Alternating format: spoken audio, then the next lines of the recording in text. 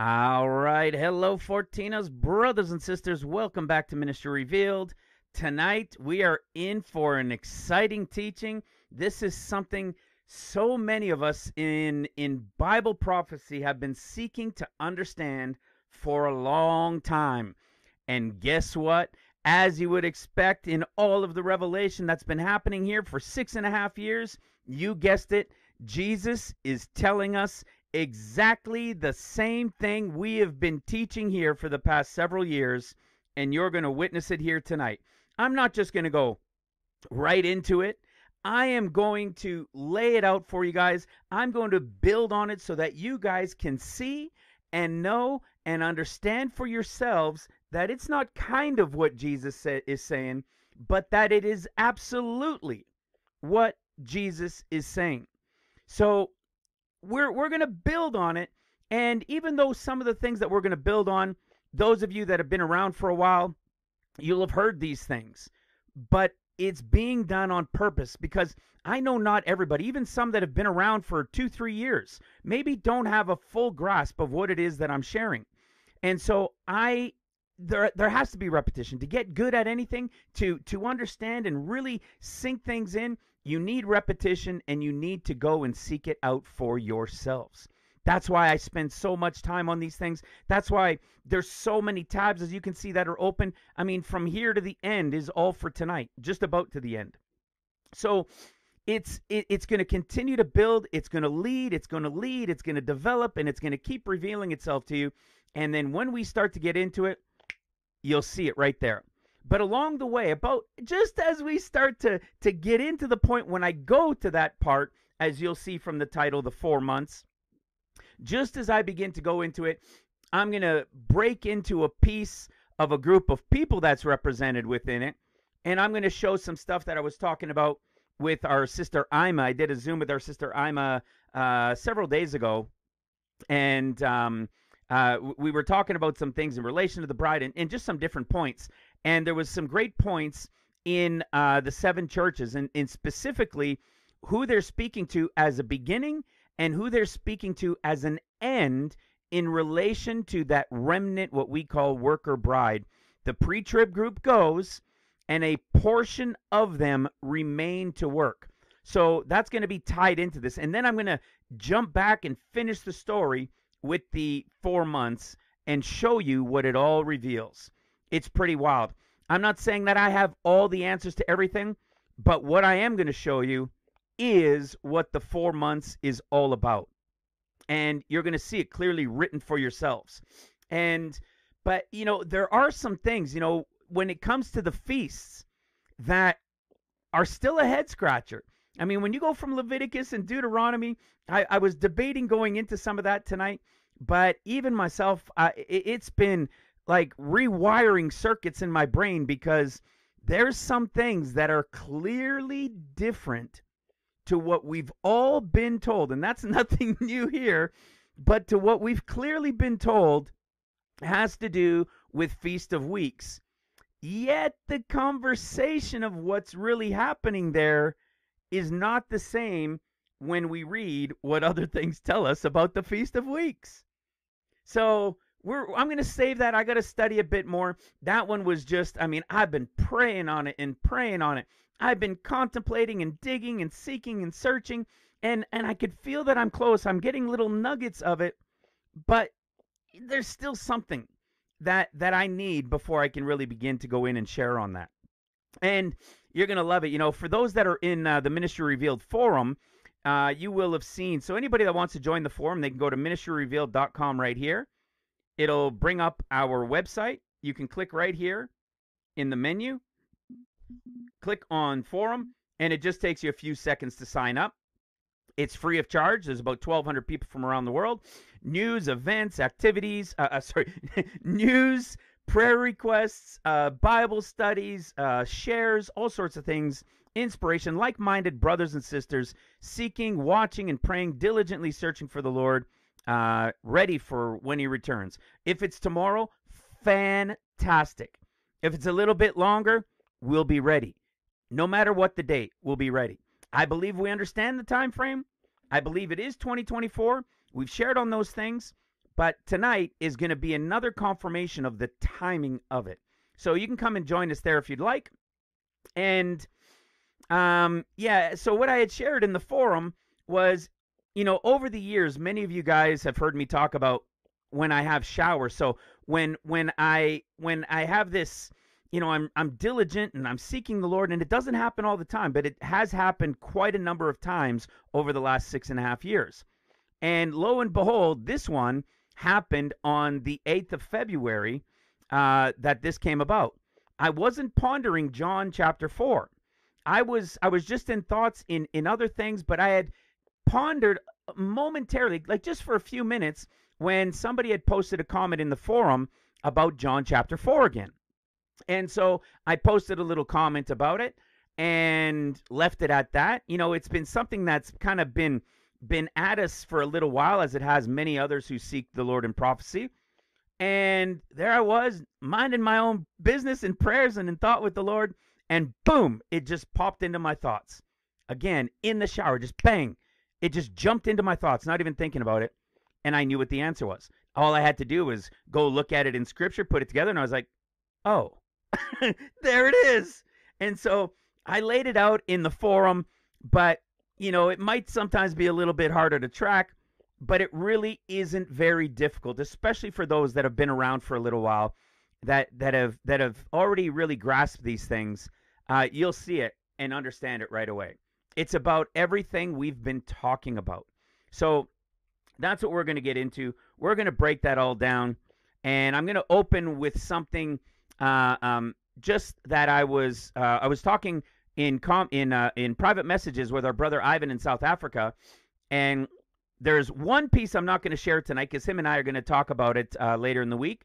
But there was one piece that he did bring up, and I went to look at, and I thought it was a great connection. Again, proving this period of time that we're talking about, but in down the road, what we've understood in tribulation. So as we get going, I'm going to open up in there. But where I want to start is, as I usually do, look at this video, right? 1,300 views over the last 4 days. Man, people don't like the conversation of once saved, always saved. I really wished more people would have gone in to listen to the whole video, because it's not only this once saved, always saved. It's about what caused all of these things. What was the cause of all of these misunderstandings? It's not simply once saved, always saved. When the scripture says other things, it talks about, salvation in Christ alone and through the blood of the cross. But then it also says faith without works is dead. And it also says if you continue in these things. And so if there are 2 points, you can't disregard one and stand on the other because they're both in scripture. Well, that's the same thing. And it's what I go into then talk about more of, which is the same as people who debate pre, mid, and post. Yet all 3 of them can debate with Scripture their position on pre, mid, and post. Why is that? How can they debate against each other when all of them can go to Scripture and show with Scripture the ones that are true, being pre, mid, and post? Well, we have the answer. We have the revelation.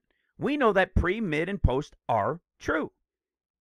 You see, even though some people have them in the wrong spot and so forth, the answer is they're all true. That's why they're all in Scripture. And so that's what it also goes into in the video, and why it's actually quite powerful, much more than just the whole once saved, always saved issue. It's the all-encompassing idea of how so many churches have come to be divided. How there's 40,000 or so denominations, because they all see something and then somebody else sees something in Scripture, and so that one goes against that one. It says, no, it's this, and the other one says, no, it's that. You see, without going all the way down this road, it's the same with the Baptists, right? The Baptists say you have to be baptized in the name of the Father, Son, and Holy Ghost, like Matthew 28. But you go over to Acts chapter 2, verse 38, I think it is, and it's to be baptized in Jesus' name for the remission of sins and receive the gift of the Holy Ghost. And if you go to a Baptist church and you want to be baptized in the Acts 2 one, they pretty much kick you out. What are you talking about? We don't baptize like that. You see? Why this division? How could there be both in there? There has to be a reason. Well, we understand that one too. It's the revelation of who the Gospels are speaking to. It's realizing that even though all Scripture is for all of us, there are certain parts that are speaking to different groups of people. Period. That's the revelation. That's how the revelation started. And that's why I always tell everybody, when you first come to the ministry, if you're newer and you haven't seen the first 4 videos in this playlist here on YouTube, the Revealed End Time Study Note series, then you don't have a clue what we're talking about. There's no way you can if you have not taken the time to at least watch those 4 intro videos. Okay? And that's something I also share. You can also go here to Ministry Revealed, the intro right here on the website. And when you come here, it's the same 4 videos, the first 4 videos in order. This is a 22-minute intro of the next 3 videos touching on things that you're going to hear about. And this is where it all began in September of 2017 here. It's called Who the Gospels Are Speaking to. All of these differences in the Gospels that people think are contradictions, they're prophecy. They are prophecy, and we prove it in dozens and dozens and dozens of cases. And this one is a 30-minute intro Bible study to some very simple, key, clear ones to begin to help you to understand. This is the difference of the groups that are being spoken to. There's a pre, there's a mid, there's a post. Matthew, Mark, and Luke. In the end of days is Luke, Mark, Matthew. The last will be first, the first will be last. John stands on his own, and there's a reason for that too. It's fascinating. It's mysteries hidden since the creation, since the foundations of the earth that are being revealed. And we are so blessed. I am so grateful. I'm honored to have a part in the will of the Lord in this, and that each and every one of us can take part in it and just share it as anywhere we can with whoever will listen, even though that's not easy. All right? We now know it's not going to reach everybody. We know there's a group of people being prepared here. All right? What you'll come to realize after this, excuse me, is this next 30-minute Bible study that will reveal that what the world thought was 7 years of tribulation is actually called 14 years. It is 7 years of seals and 7 years of trumpets. You'll see Luke is pre, Mark is mid-trib at the end of his portion of seals. Matthew's is the post-trib at the end of his portion of trumpets. The truth is 100% unequivocally revealed in Scripture from the beginning of creation to the end of tribulation, to the end of the book of Revelation. It is 14 years. And this is just 30 minutes to begin to give you some understanding in it. Then this one is the big one. This one's about 2 hours and 45 minutes. It's all because of Matthew, and that's the answer to everything. Now, I don't believe pastors were purposely skewing things and everything else. I believe the Lord hadn't yet revealed the time, and that's why it wasn't revealed. Because we've all been taught over hundreds of years from the Gospel of Matthew, and Mark and Luke were looked at as just other places to add insight and points. That's called looking at Scripture in the is. But what people haven't understood is why the differences within the synoptic Gospels of Matthew, Mark, and Luke. And because everybody's foundation comes from the Gospel of Matthew, they only see 7 years of tribulation, 7,000 years of creation, and in those 7 years of tribulation, they say it's Jacob's trouble, the 7 years for Judah. Problem is, because they've only learned from Matthew and not understood who Mark was to, they failed to realize that Mark's is the first 7 years. That's the differences in the discourses too. So this will really, really help to open your eyes to understand the revelations that were beginning to be revealed before that. Once you understand those, you can go deeper. This is a big one, 3 hours or so going into the differences in the Gospels. Then you'll be able to understand the differences within the discourses revealed, going from Luke, Mark, and Matthew. Luke is a period of time called above 14 years, which is the 40 to 50 day period. Then it's Mark, 7 years of seals, Matthew, 7 years of trumpets. you will understand those differences within the discourses as well. And then you could see pre, mid, and post. It's absolutely fantastic. I promise you, it'll be worth every moment of your time. I promise you.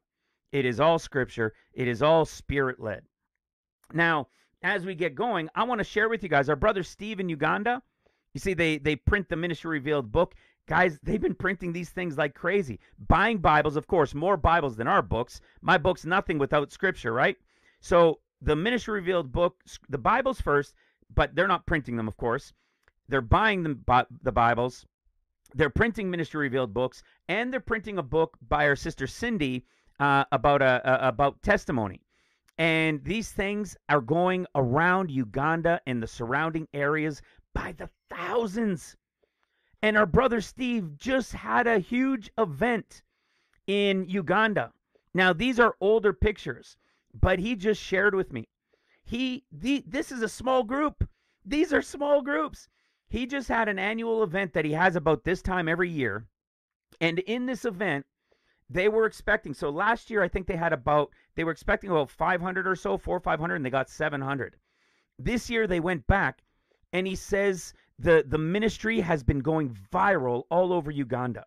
They're crying out because a lot of them now have Bibles, but they're seeking more Bibles. They're asking for the Ministry Revealed books, for the Cindy testimony books, salvation, and all of these things. So it's salvation, it's the Word of God, it's salvation, and readying them with the understanding of Scripture through the Ministry Revealed book.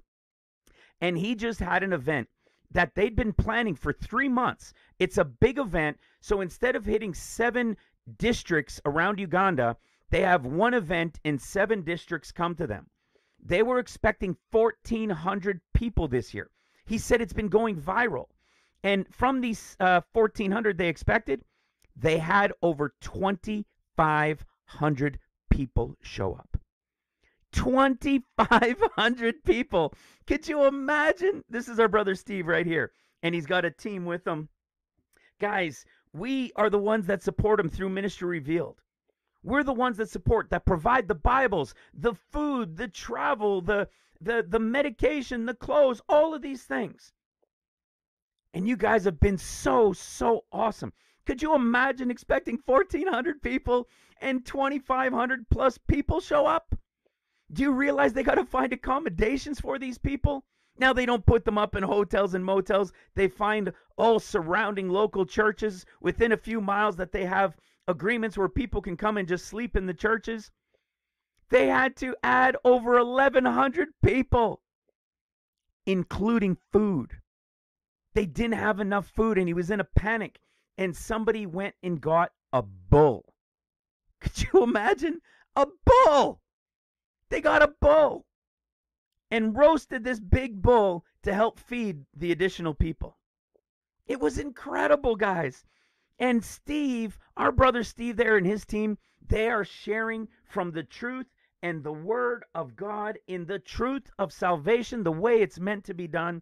And it is fantastic to see that everything is exploding there. He said they didn't have enough Ministry Revealed books and Cindy books to be able to send there because they were expecting, I think, 200 or 300 or something like that, pastors and leaders from other churches that were coming to this.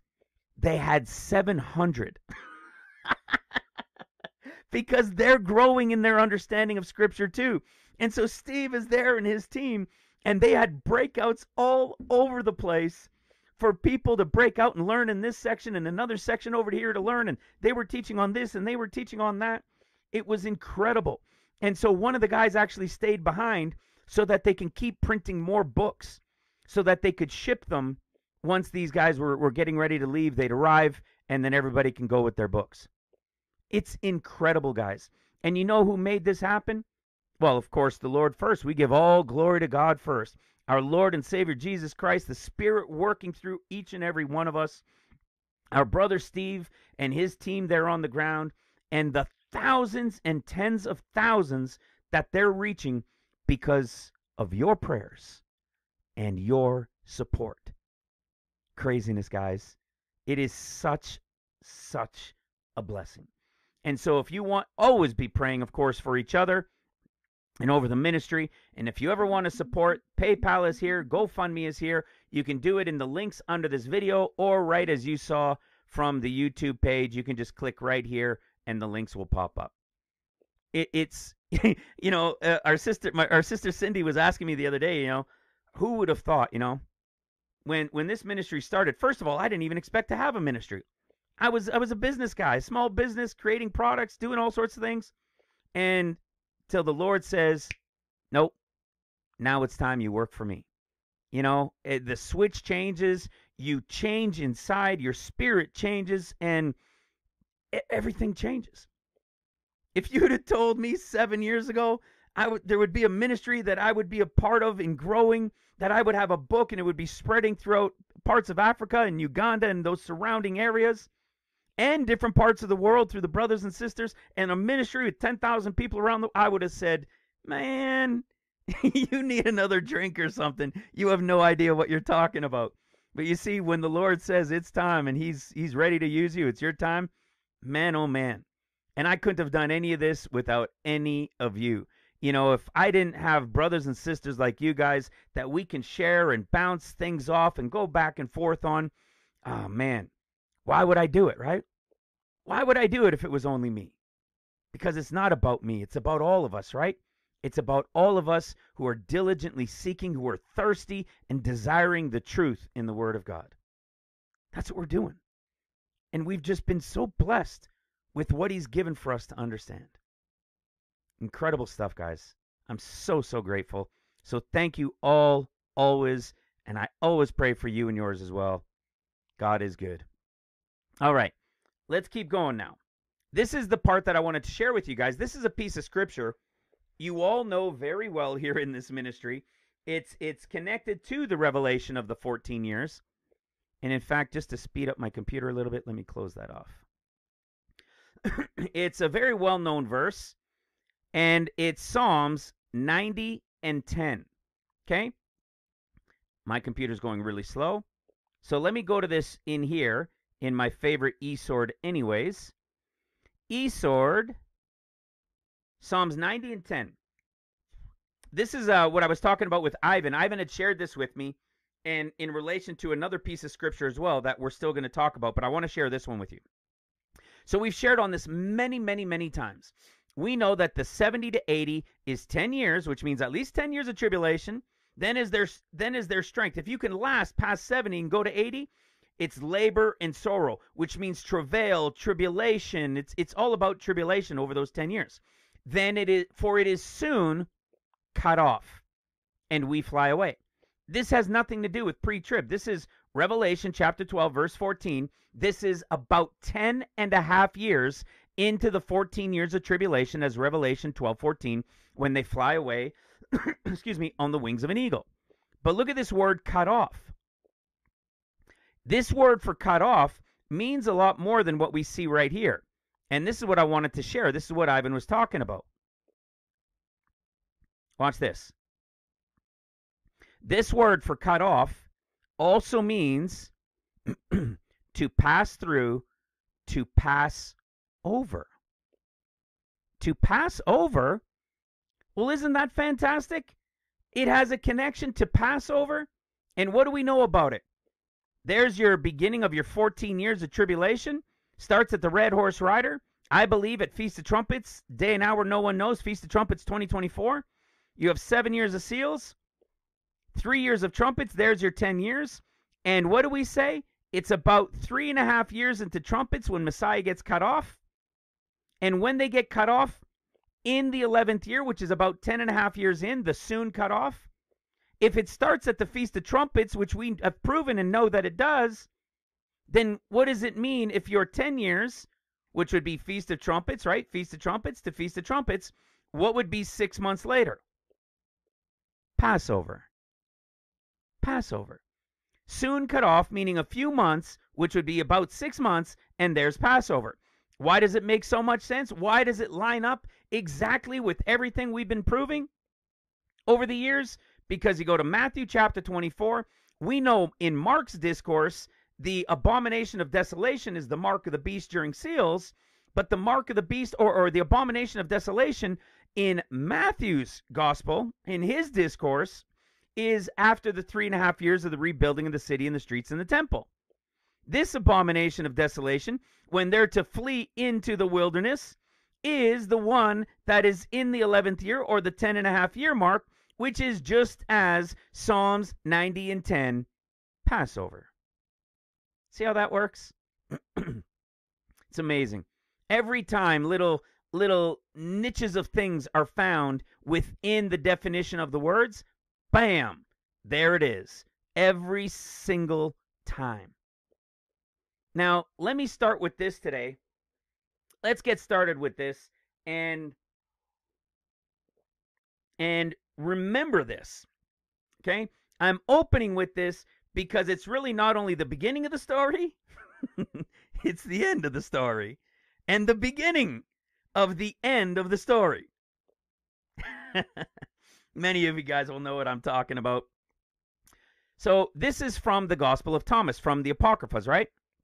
So this is the Gospel of Thomas, and it's about the words that Jesus said when he was talking to disciples and so forth. Now, I'll start down here at this one, and then we can go to this one to make a point. So this is what Jesus is telling them. In 17, it says, I shall give you what no eye has seen, and what no ear has heard, and what no hand has touched, and what has never occurred to the human mind. The disciples said to Jesus, tell us what our end will be. Jesus said, have you discovered then the beginning, that you look for the end?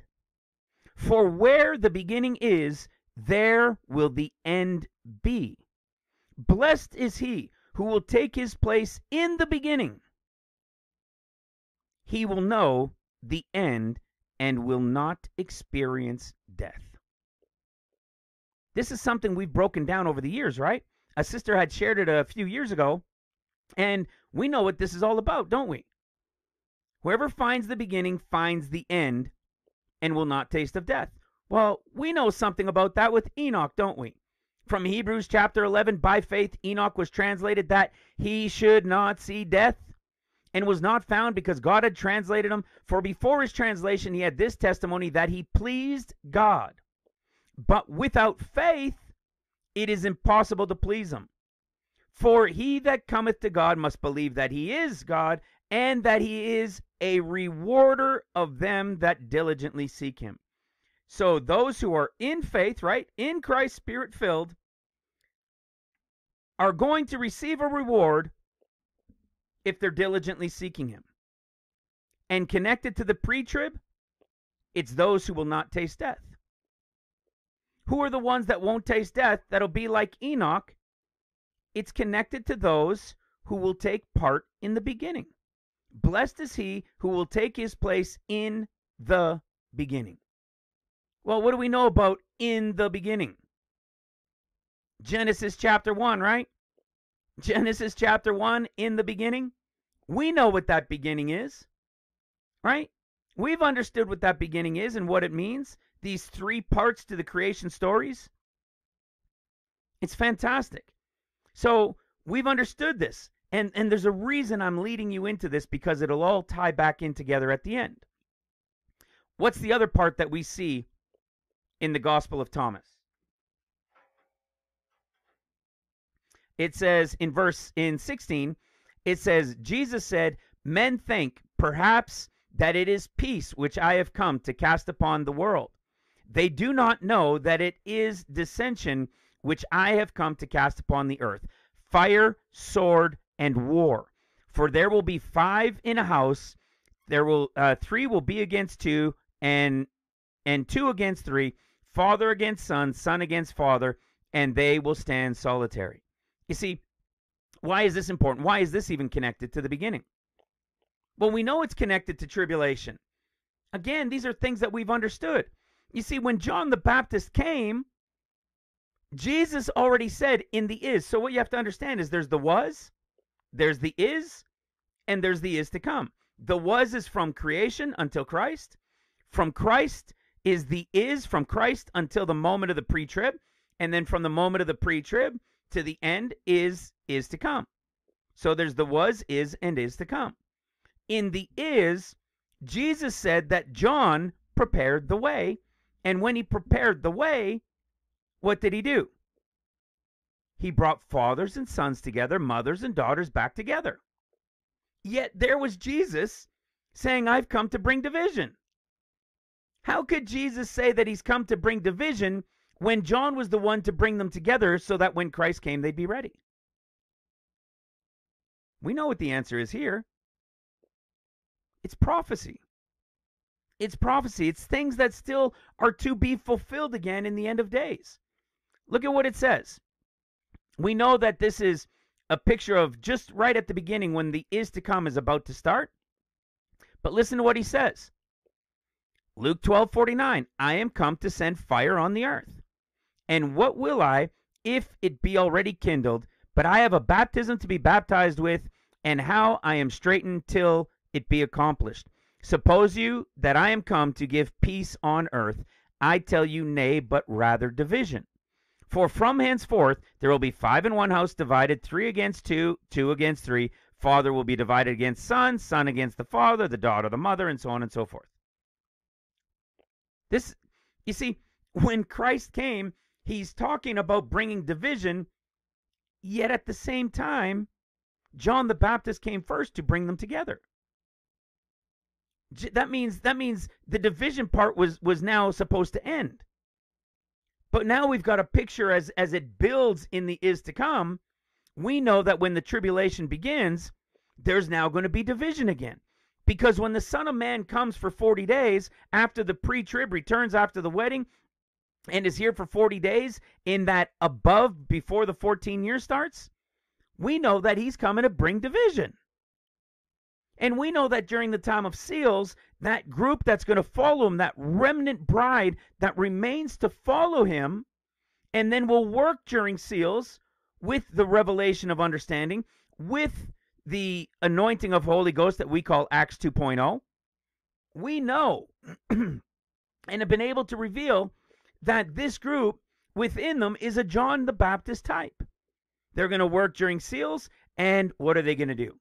They're going to reunite father and son, mother and daughter, so that when the Lord comes on heavenly Mount Zion at the end of seals, he's going to receive them into paradise, the mid-trib great multitude rapture. So you see, how could Jesus have been coming to bring division when John was the one that reunited? It seems so clear to me that this type of conversation is all about prophecy. And that's what these things were in relation to what he's talking about. So when he's saying he's going to bring fire, sword, and war, what does that sound like to you? The time of seals, maybe? That's exactly what's happening. So I just wanted to add that into the beginning because we're going to see this beginning and end from the beginning, and whoever finds it will understand these things because it's very, very important, as you're going to find out. So now let's go into the meat and potatoes. Let's get this thing started in relation to what Jesus is talking about in John 4. Even though we got some scripture to cover before we get to John 4. Here's something we've shared a number of times. Okay? There are 2. Let me repeat again. There are 2 wheat harvests.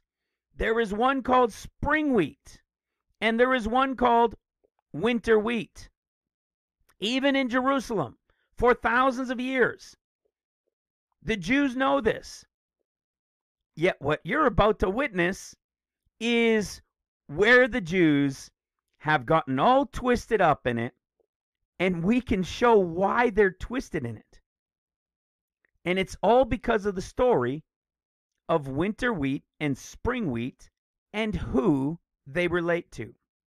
All right? So what do we know? Spring wheat is what is called new wheat. Okay? It's like the younger. It's called spring wheat. It's the new wheat.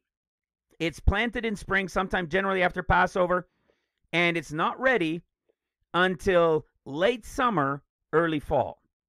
Winter wheat is planted in the fall, and is harvested in late spring to early summer. Winter wheat is called old wheat. And this old wheat is like being older. It doesn't mean it's old and it's no good. It's just the older one. There's no restriction on it, and it can be used right away. Okay? These are things we've shared on quite a bit. Let me just continue to prove this out to you a bit more. What about in the Middle East? Typically, winter wheat in the Middle East is planted in the fall between October and November and harvested between May and August. Did I make that up? No. This is from USDA.gov 2022 from Middle East sources. So what does that mean? It says winter wheat is harvested late May to the time of August. This is the time of the harvest.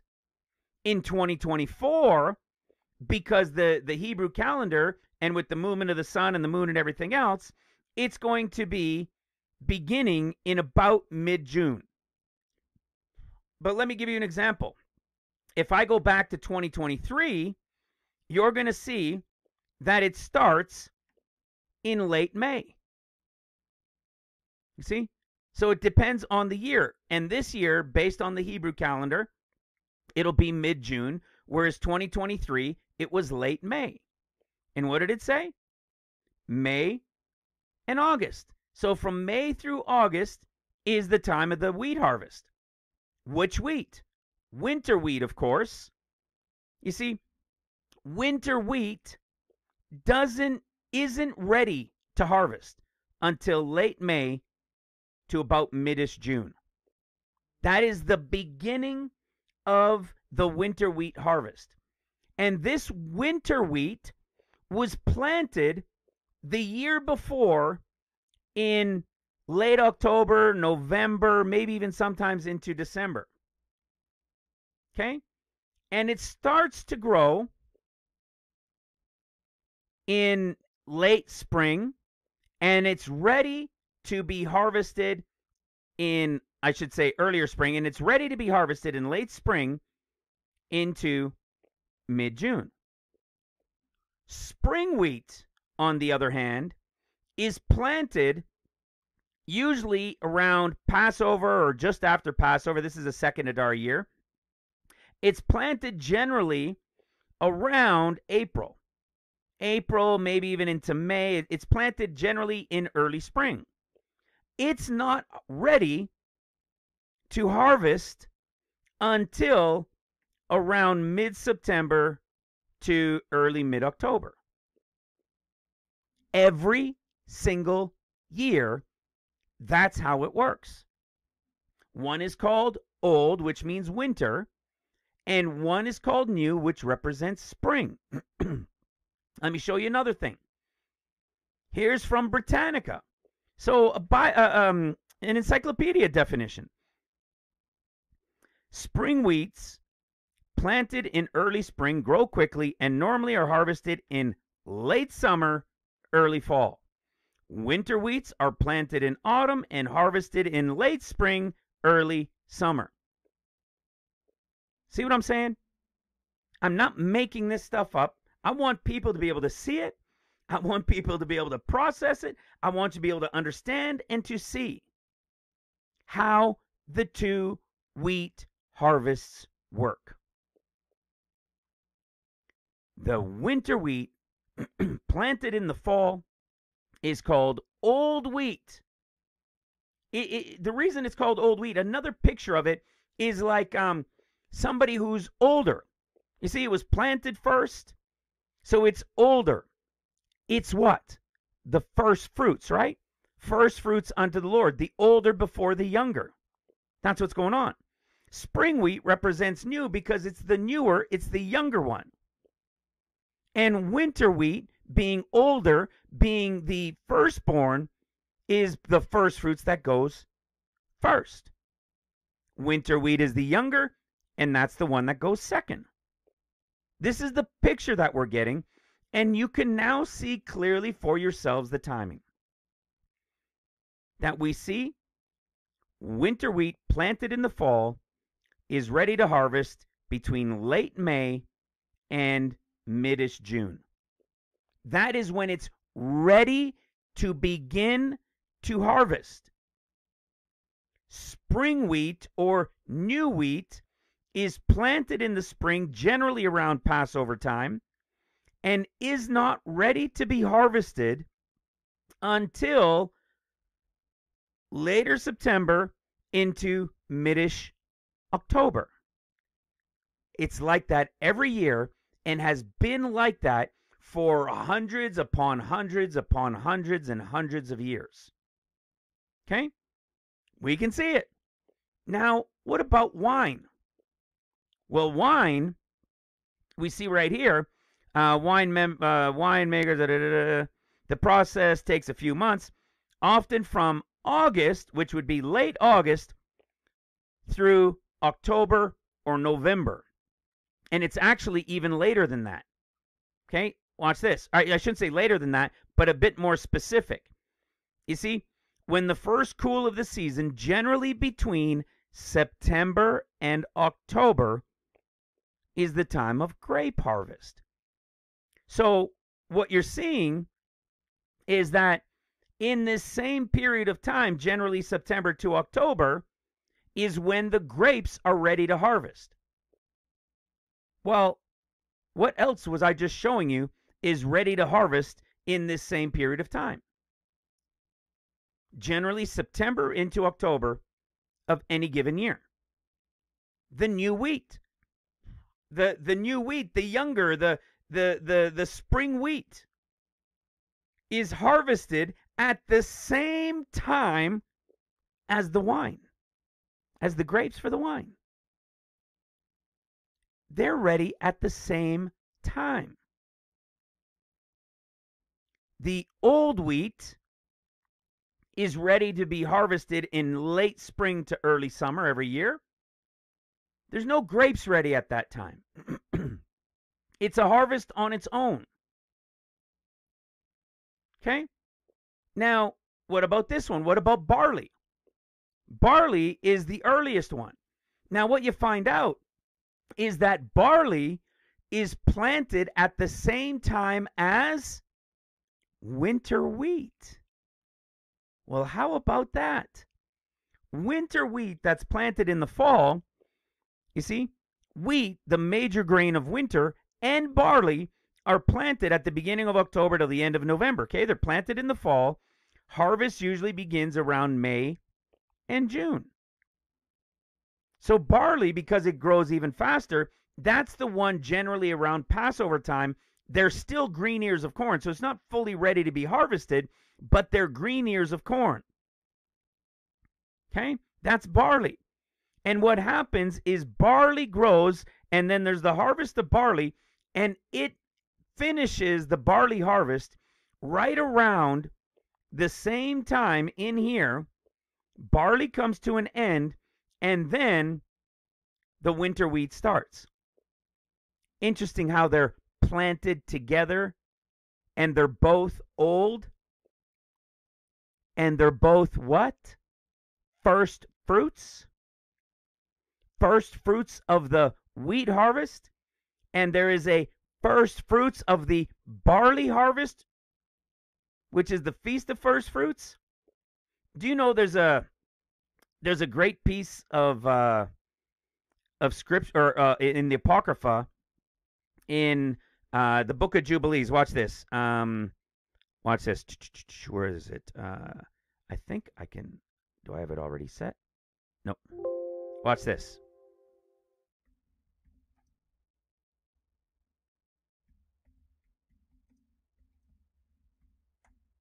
Watch this. The Festival of Weeks. Okay? In the Book of Jubilees, the Feast of Weeks is simply called festival. Okay?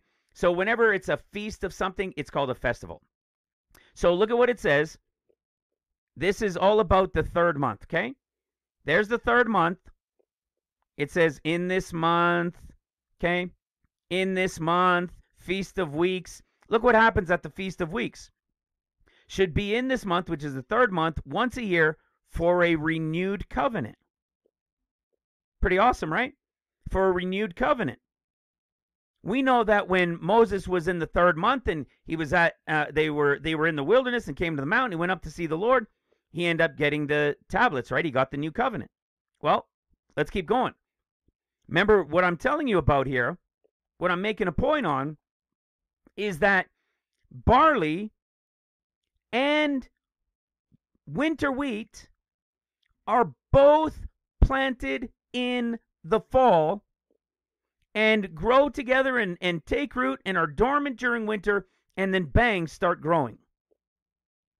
The first of the first fruits is barley, which is the Feast of First Fruits.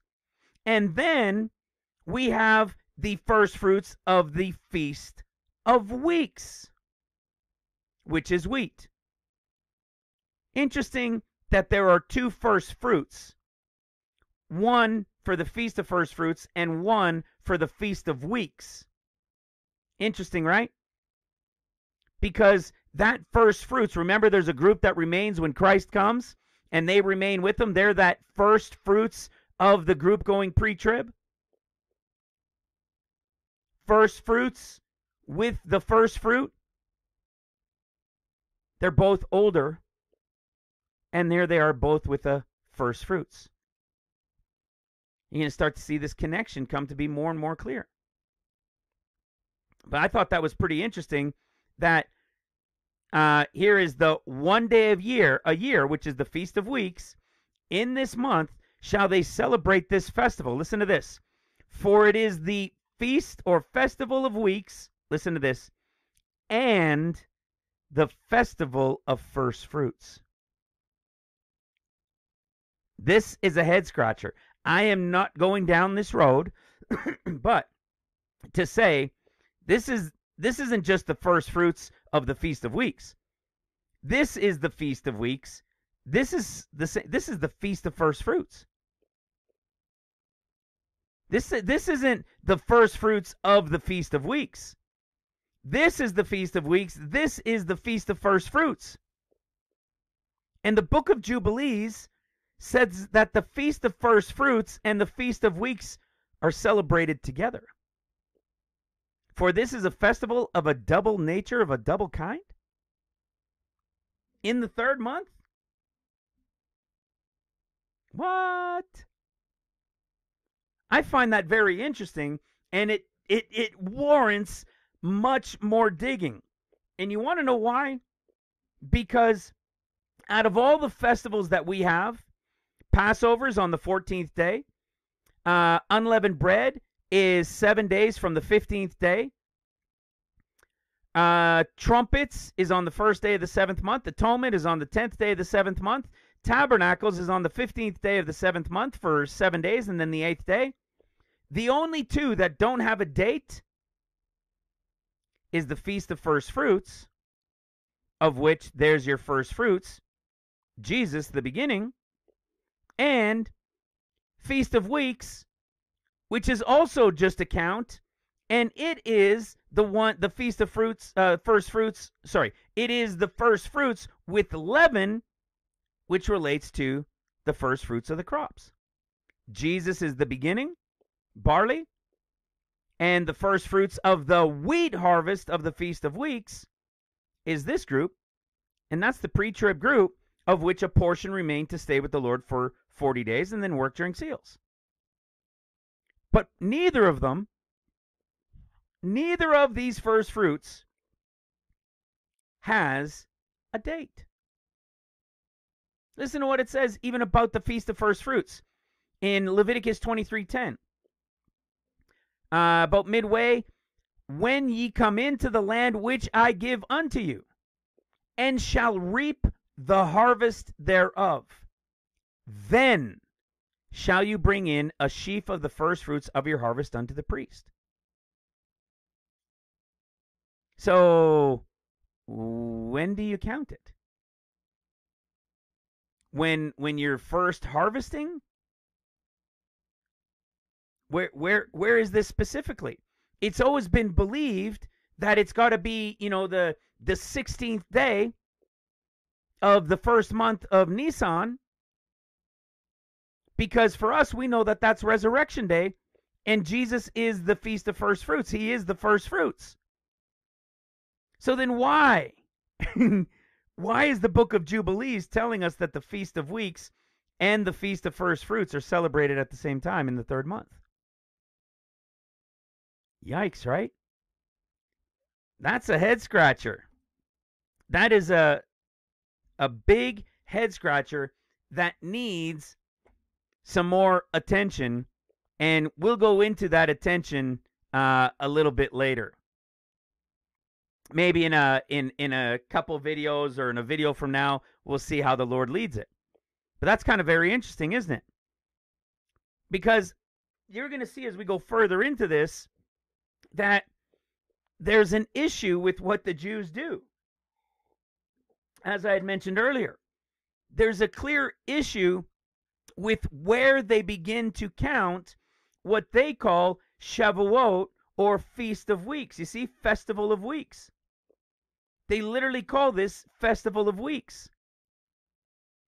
Why would they call the Festival of Weeks at the beginning of the wheat harvest? Do you know that that's impossible, right? They call this the 7th Sabbath, right, and the 50th day for Shavuot. And then the church twists it and goes a little bit further and even calls it Pentecost. Do you understand, as what I was telling you and showing you, this is only the beginning of the wheat harvest. The Feast of Weeks isn't at the beginning of the wheat harvest. It's at the end. How do we know? We'll get into it. Scripture literally tells us. Literally tells us. Okay? So, what is all this difference within the winter wheat and spring wheat conversation that we have? And why do I share it so often? Because it's an absolutely phenomenal revelation about Leah and Rachel. You see, Jews love Rachel. Jews love Rachel. They all favor Rachel. They all want Rachel. All of them. You go talk to a Jew and say, would you rather Leah or Rachel? 100% of the time, they will tell you Rachel. They always dismiss Leah. And that is fed into their feasts that they have messed up. It's so awesome. You see, because who is Leah? Leah is the older. The younger is Rachel. What does older mean? Firstborn. Firstborn. The first fruits, the elder, the winter wheat called the old wheat. The one that was planted in fall is ready in late spring, early summer. And when it's harvested, can be used to make bread right away with leaven. The younger is Rachel. And he couldn't have the younger before he had the older. Rachel is the spring wheat that is planted in the spring and is ready late summer to early fall. It's the difference between pre-trib firstborn Leah, the Gentile bride from Luke, and the younger Rachel mid-trib connection to the great multitude rapture. These are things that we've shared on many times over the years. We've got the pre-trib right at the beginning of the 50 days, which is the Leah type. And then what happens? He gets Rachel, but he has to serve 7 more years for her. And then she starts having the kids, right? Well, what ends up happening is What's the picture of? Well, every year there is, of course, a winter wheat and a spring wheat harvest. But in the big picture of what they represent as Leah and Rachel, we're not talking about it year to year to year to year. We're talking about what they represent in the big picture in the harvests of the Lord. And Leah, as you're going to see, even with the feast that's had for her, it too was at the Feast of Weeks. Now, what happens with the Rachel type? Well, Rachel, even though in the annual story of winter wheat and spring wheat, it's a few months later, it doesn't mean that it's going to be the same year a few months later.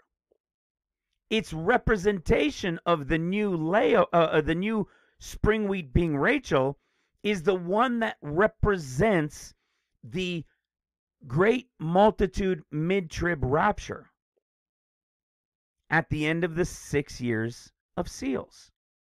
The mark group, the great multitude rapture.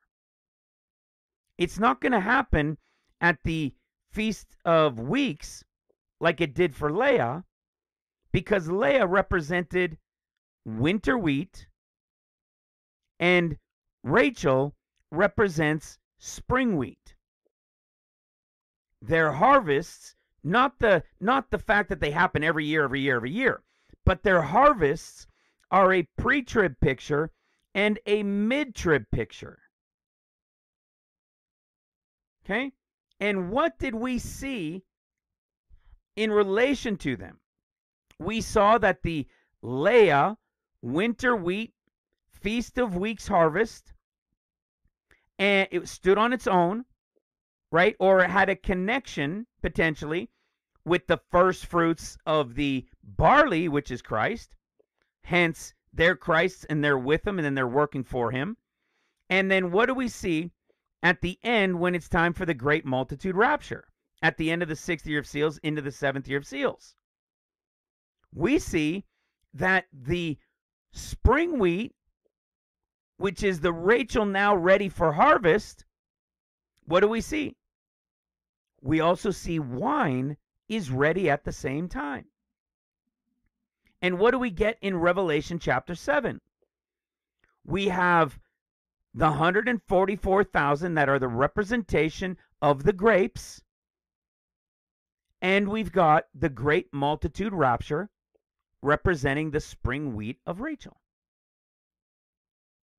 Okay, let's keep going. You're going to see how this flows together. Much of this you've already understood before. So that's what's going on in this story. We see that it starts with Jacob at the well and Haran. We see the relation to winter wheat and spring wheat.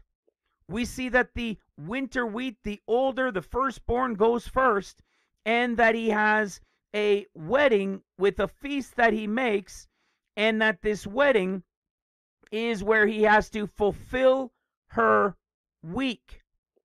It's the wedding week of Leah. And remember, to the Jews, just like to Jacob, he didn't want Leah. He wanted Rachel. He didn't want the older before the younger. We're going to see how this directly ties in to how the Jews have observed their feasts and what Jesus is saying in John chapter 4. So, when we come here now, check this out. Again, in the book of Jubilees, look at what it says. It says, and Israel arose from Haran. There's our connection with Haran. From his house at the new moon of the 3rd month, and came to the well of oath.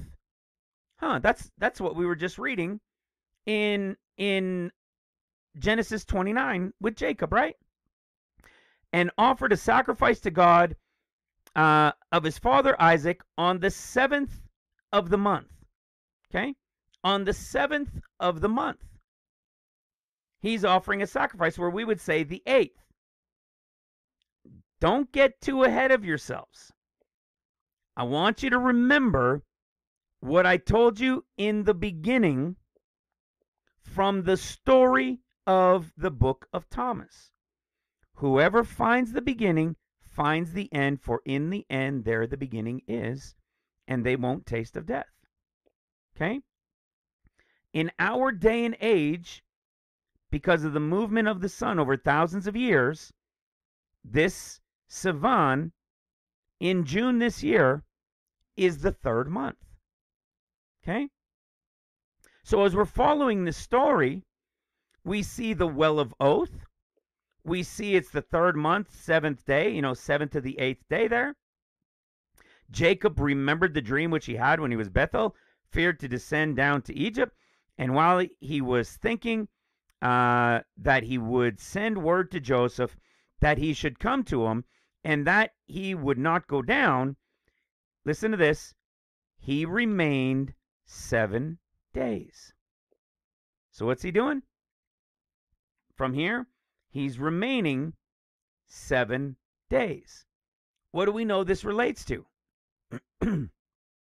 It's what we've shared on many, many times from Luke chapter 12, verse 35 down. This is where Jesus is speaking to that remnant group of workers right before the pre-trib happens, and he's about to take the Leah group out for the wedding in the pre-trib.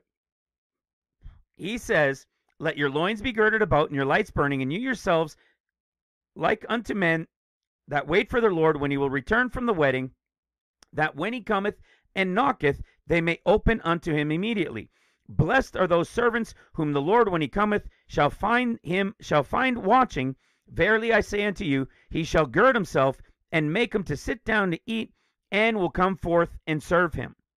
This is the first watch group that's with him for 40 days when he returns from the wedding, and then will work from the anointing of the Holy Ghost, will work during the time of seals.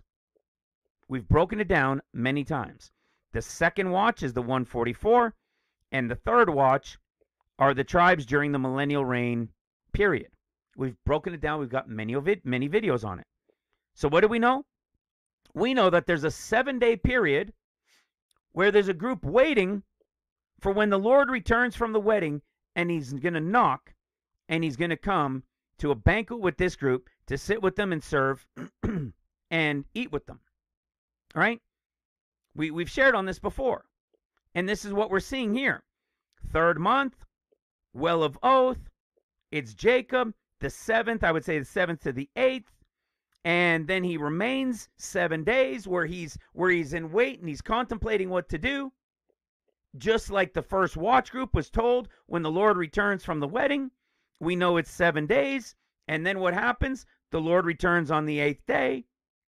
And what's happening during this time? And he celebrated the harvest festival of first fruits with old grain. Did you hear that? He's celebrating the harvest festival during this week wedding represented by Leah's with old grain. Old grain, which, as you saw, is winter wheat. Celebrating with old, with old grain. So again, we're seeing it everywhere connected to the 3rd month. So according here to Jubilees, in the story of Jacob, there's the Well of Oath. It's the 3rd month. It's Jacob. He remains for 7 days. Festival of Old Grain. What's that the story of? Just go read Genesis 29. There's Nahor. There's the well, right? He comes to the well. He sees Rachel, and then ends up getting Leah, the older before the younger. we see that then a feast is made, and this feast is for the older, which is the old grain, because it relates to the firstborn before the younger, and he has to fulfill her week. According to Jubilees, this is at the Feast of Weeks. The Feast of Weeks is this offering, and then there's the 7-day wedding, and then look what happens. The Lord appears on the 16th day. Well, what do we show? We show the same thing. We show that if this was, see, that's 7th to the 8th, you have your 7 days of the wedding, and then the Lord shows up on the 16th.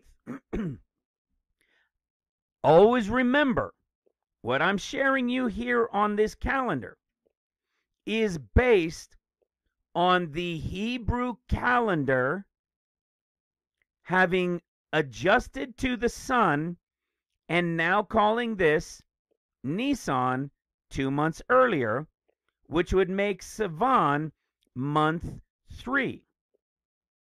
If this is how it were to play out, then this would be our pre-trib, as we've said before. Remember, I said there were 2 watches in any given year going forward. It's either that the Hebrew calendar is correct and God has made his adjustments for it, which I don't believe is true, which would bring us to right here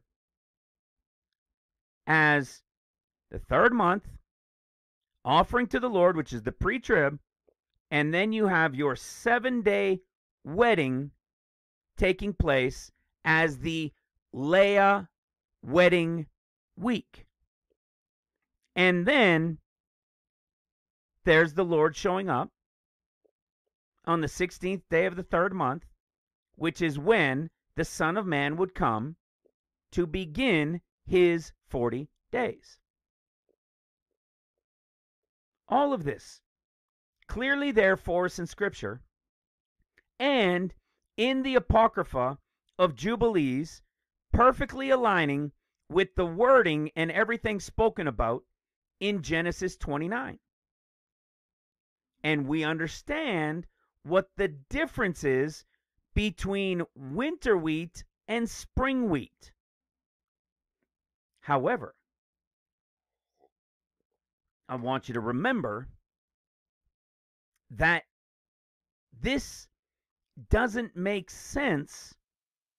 As we said, the Jews have it here, whereas we would have it here, but it doesn't make sense that this is the Festival of Weeks.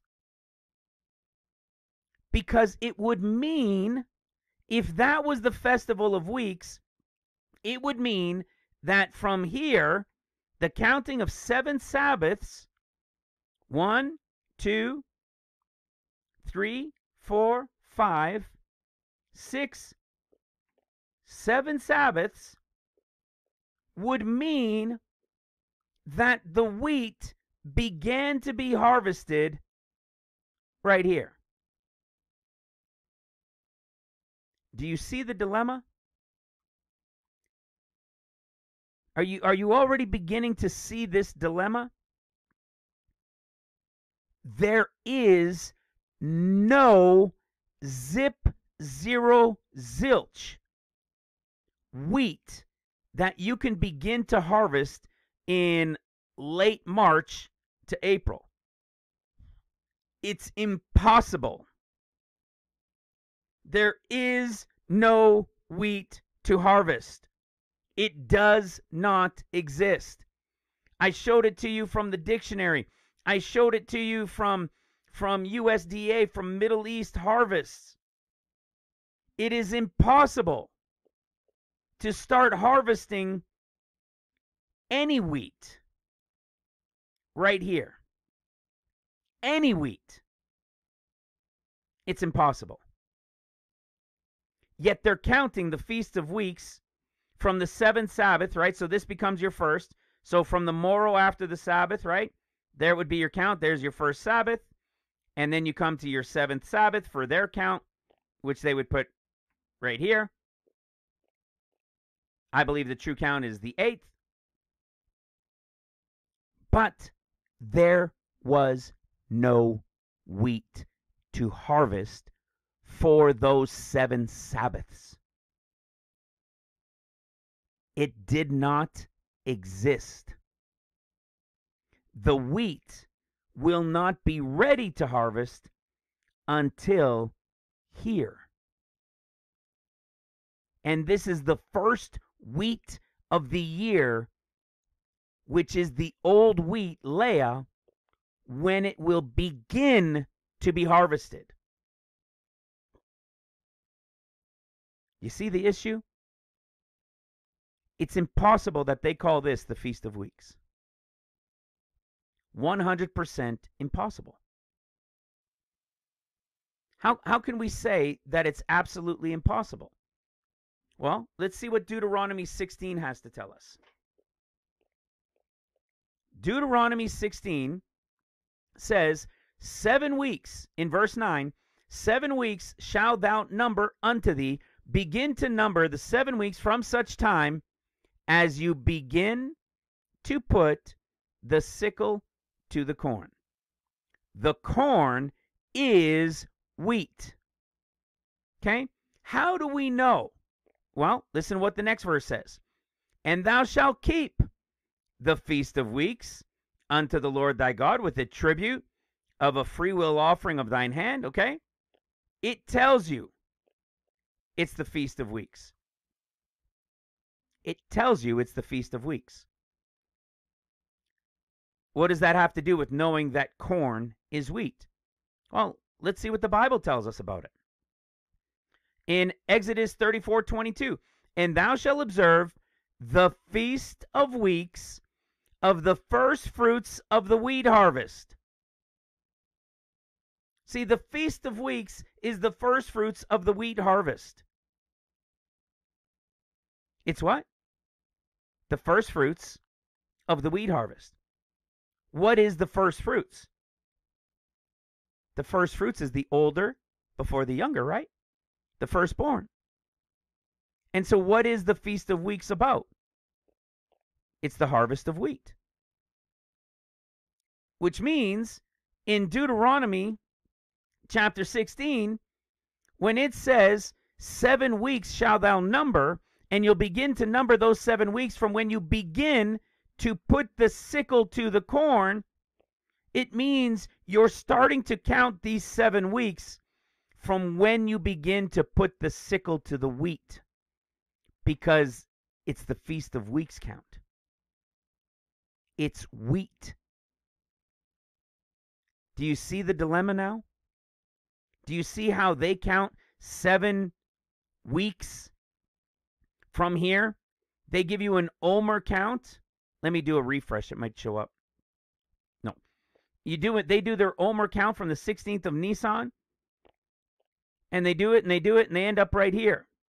And they call it the Feast of Weeks. This is where they observe the Feast of Weeks. Did they put the sickle to the wheat? Ask anybody on earth. Go to any farmer. Are they putting the sickle to the wheat in mid-ish March, April? And this would be late this year? No. They will tell you that if they have winter wheat in the ground, that it's just starting to grow. They would tell you if they were doing spring wheat that, no, how can I do that? I've just planted it.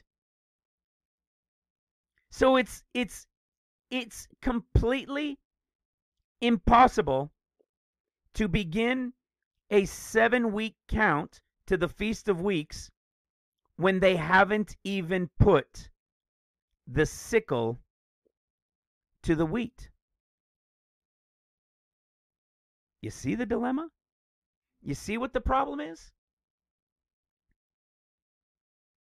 I'm trying to reiterate. I'm trying to go slow. I want you guys to be able to grasp it. And take the time if you haven't fully grasped, but I'm not done. But take the time. Rewatch it again if you have to. Pause and seek it out. They can't do this from the time of March, April, like they claim to be doing every year. They have no wheat to begin to cut. It's impossible.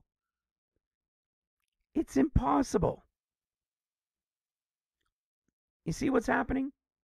It's impossible. So as I was breaking this down to show you what Jubilees was talking about, I was showing it to you from where the Hebrew calendar has the third month and what they would claim is the Feast of Weeks. So what you've just seen is the evidence that this can't actually be the Feast of Weeks. It's not even a maybe. It's not even kind of. It's not sort of. It can't be. You can't do it when this is when the wheat is about to get the sickle put to it. Which means this is the time when the sickle is going to be put to the wheat. This is the time. Which means 7 Sabbaths begin from here. 7 weeks begin from here for the Feast of Weeks. You'll see what's coming. So what was really awesome, I think I had mentioned this to you guys earlier. So what is ClickUp? ClickUp This is the video right here. Old before new, mind-blowing revelation. Check this out. It was from September 8th, 2022. You see this conversation. I mentioned it here in the message, in the posting. Age before beauty, right? It's like the expression age before beauty. Where do you think that probably came from? I suspect it's probably from the Bible story of Leah and Rachel. He wants the younger, the beauty first. But no, what do we say? We say age before beauty. Right? We call it alphabet because of Aleph Bet from Hebrew. All of these things that we use are just hidden within meanings from Scripture. It's all over the place. But February 8th.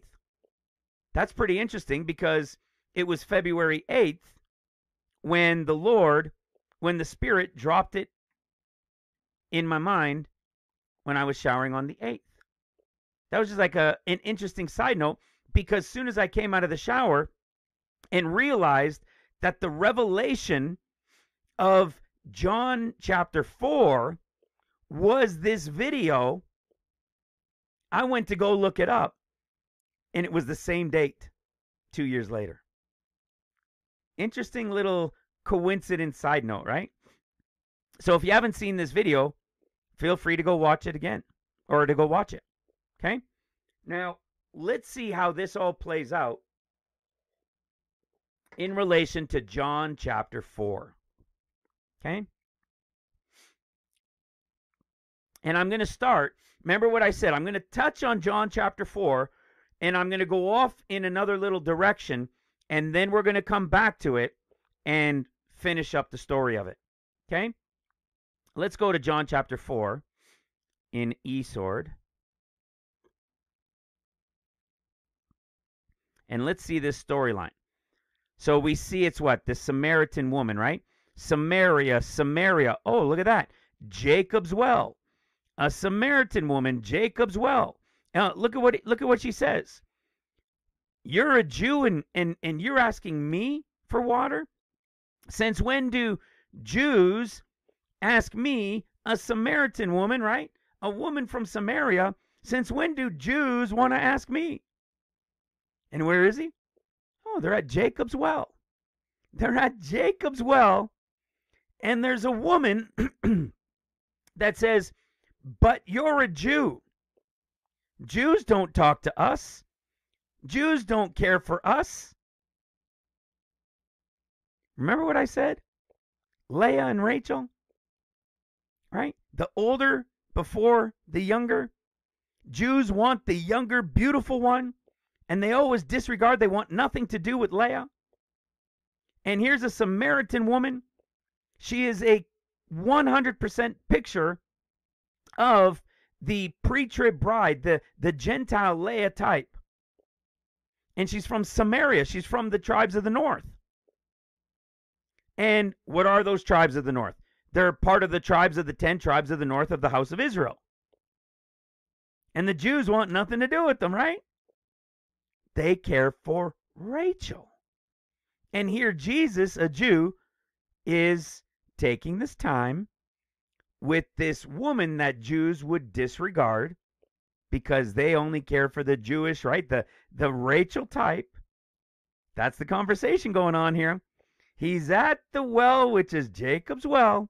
He's talking to this Samaritan woman. And what do we know about the story with the Samaritan woman, or Samaritans in general? Look, if we go to Luke chapter 17. Let's see if we can find an interesting connection to add to this story. How about the 10 lepers? Luke 17:11. And it came to pass, as he went to Jerusalem, that he passed through the midst of Samaria and Galilee. And as he entered into a certain village, there he met 10 men. How many are from the northern area outside of Judah? The ones to the north with Samaria are 10 tribes, right? 10 tribes. What is the picture of the 10 tribes but the house of Israel, to which the Gentiles are grafted into, now called the world because they're scattered everywhere and Gentiles are mixed in with them. There's 10. There's 100% of them. And what do we know about this story? All 10 of them, like the whole church, is declaring Christ and is claiming salvation because they've been healed, like the 10 lepers, in Jesus' power and authority. So all 10 were saved, just like everybody claiming Christ as their Lord and Savior. Okay? And what happens? And where 10 lepers stood afar off, and Jesus lifted up and they lifted up their voices and said, Jesus, Master, have mercy on us. And when he saw them, he said unto them, Go show yourselves unto the priests. And it came to pass, as they went, they were cleansed. Bang! All 10, 100% were cleansed. And one of them, when he saw that he was healed, turned back, and with a loud voice glorified God, and fell down on his face at his feet, giving him thanks, and he was a Samaritan. Interesting, right?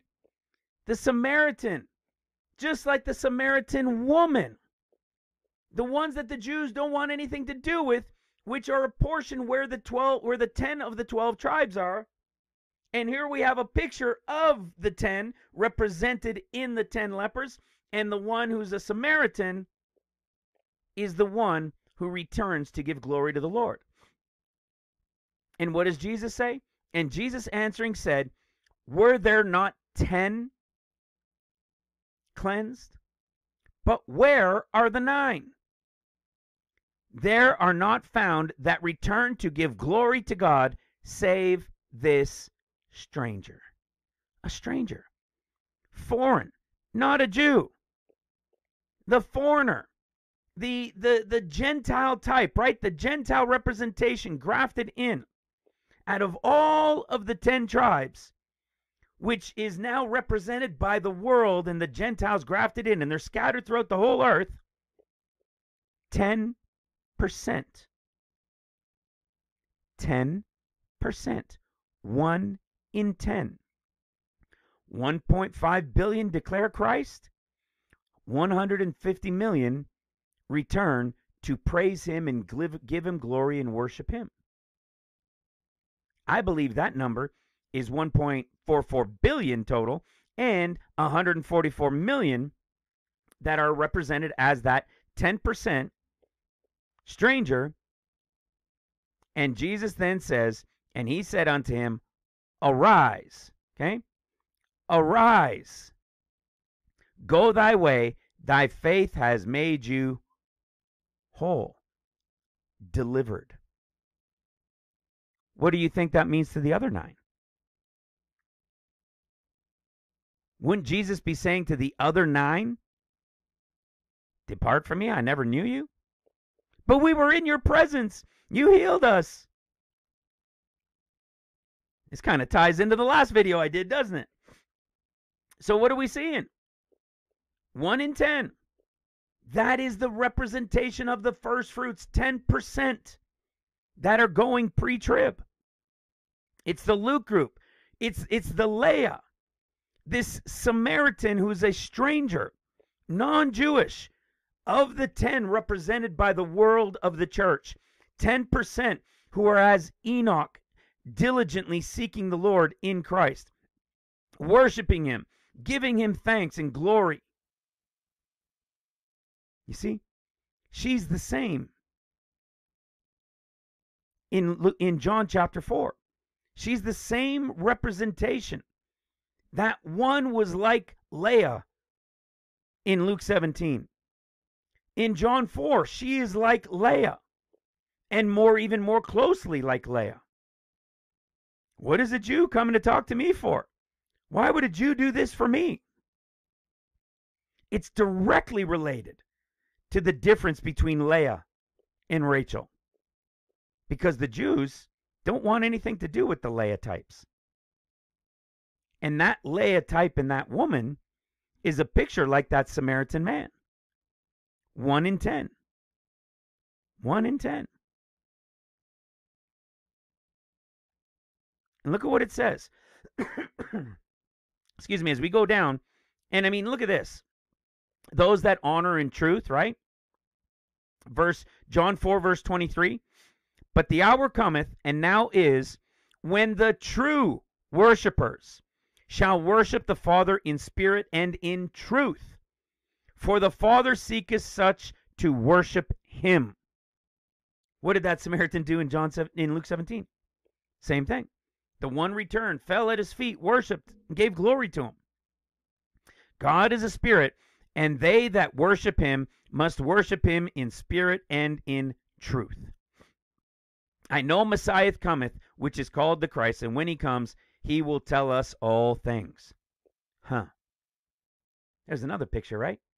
That representation of not only the pre-trib bride being taken out as the 10% first fruits Leah, but as a group remnant working. He will tell us all things. But now let's keep going. Listen to this. We're not going into the 4 months yet. Okay? I'll read through it. Starting in John 4, verse 35. Say not ye, there are yet 4 months, and then comes the harvest? Behold, I say unto you, lift up your eyes, and look on the fields, for they are white already to harvest. And he that reapeth receive wages, and he that gathereth fruit unto eternal life, that both he that soweth excuse me, and he that reapeth rejoice together. Check this out. This isn't something that Ima and I were talking about, but I'm tying it in with it because it's directly related. Check this out. For somebody who's new, you'll have heard me say that, when it comes to the Luke, Mark, and Matthew, and the chapters speaking in different groups in the books, and how John stands on his own, it's because John gives us a prophetic picture of what we call the big picture of chapters to years. Okay? That's what's going on here. There's a picture within chapters to years. So if everything begins at Feast of Trumpets 2024, we end up getting this picture that plays out. And we get this within all of these different books. Excuse me. So what we know is that there's a remnant group, those Leah types that remain with the Lord that we've been talking about, that first fruit, a portion from them remaining from that 10% that goes, and They're going to remain with the Lord, be with them for 40 days. He's going to give them understanding of all things. They're going to receive the anointing of the Holy Ghost. And what's going to happen? They're going to put their necks on the line during the time of seals, and some of them are going to die. Okay? And in fact, I can even show you that, which will prove that they're wheat also. We'll get to it. And what do we know about them that put their necks on the line and die for Christ during this time? We know that they're going to take part in the resurrection of the just and will rule and reign with Christ during the millennial reign. When does the Lord return? At the very end of the 20 here, which is the end of the 13th year of tribulation, or the end of the 6th year of trumpets, to right at the beginning on this line, to the beginning of the 14 years. Or to the beginning, I should say, of the 14th year. Right on this line. So you've got 20 into 21. And we know, excuse me, that a group of people, when the Lord returns, will take part in the resurrection of the just. They will be the first, they will be part of the first resurrection, and they are those who put their necks on the line for the Lord during the time of seals. Okay? So look at what it said. Those that reap receive wages and gather fruit unto eternal life, so that he that soweth and he that reapeth rejoice together. This word, rejoicing together, at the same place or time, is only used 3 times.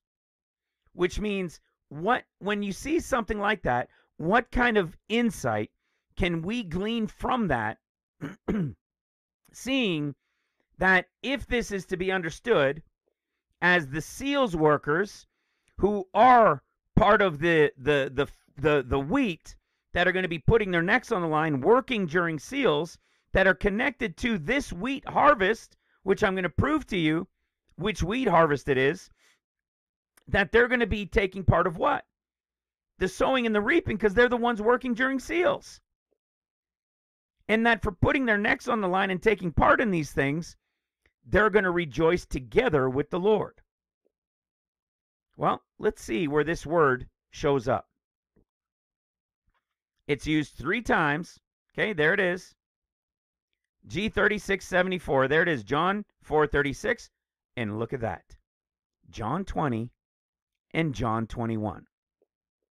Why does that matter? I'm not going to go off in a big offshoot in relation to where it's all broken down and what it means, but what do we know it means? What have we been able to show from it? It's related to right here. John 20 to 21. Who takes part in the resurrection after the 13th, right, 14th, in the big picture, that 20 to 21st year, which is John 20, the end of John 20 connection to John 21. It's those who will take part in the first resurrection, right? Remember that? Look at it. Look at what it says. Look at who they are. Okay? They're the ones that are connected to the harvest that's 4 months early, and they're going to be part of those who are going to receive wages, who are going to be working to sow and reap, and they're going to rejoice together with the Lord. I'm going to prove to you that this relates to a specific wheat harvest. Check it out. If we go to John chapter 12, where is John chapter 12? Look at where John chapter 12 is. John chapter 12 is related in the typology to the 5th year of seals. What do we see? Now, I'm not saying it's chapters to years. So anybody that's new, I'm not saying it's 1 seal per year. Okay, that's not how it works. But I want you to get this same picture of what happens when we get to the 5th seal.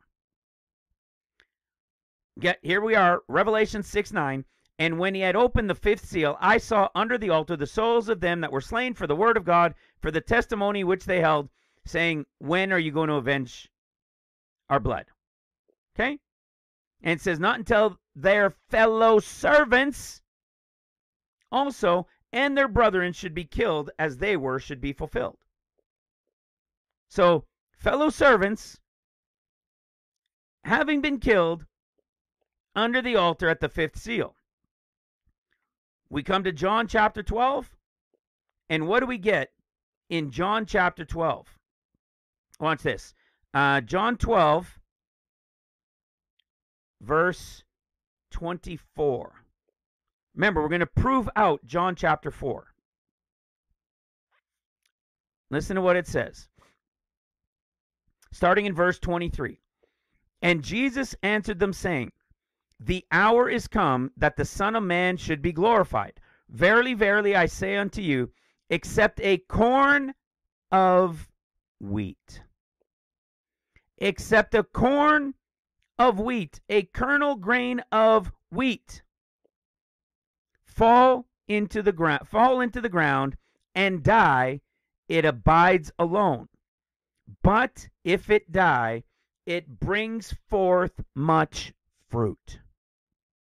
He that loveth his life shall lose it, and he that hateth his life in this world shall keep it unto eternal life.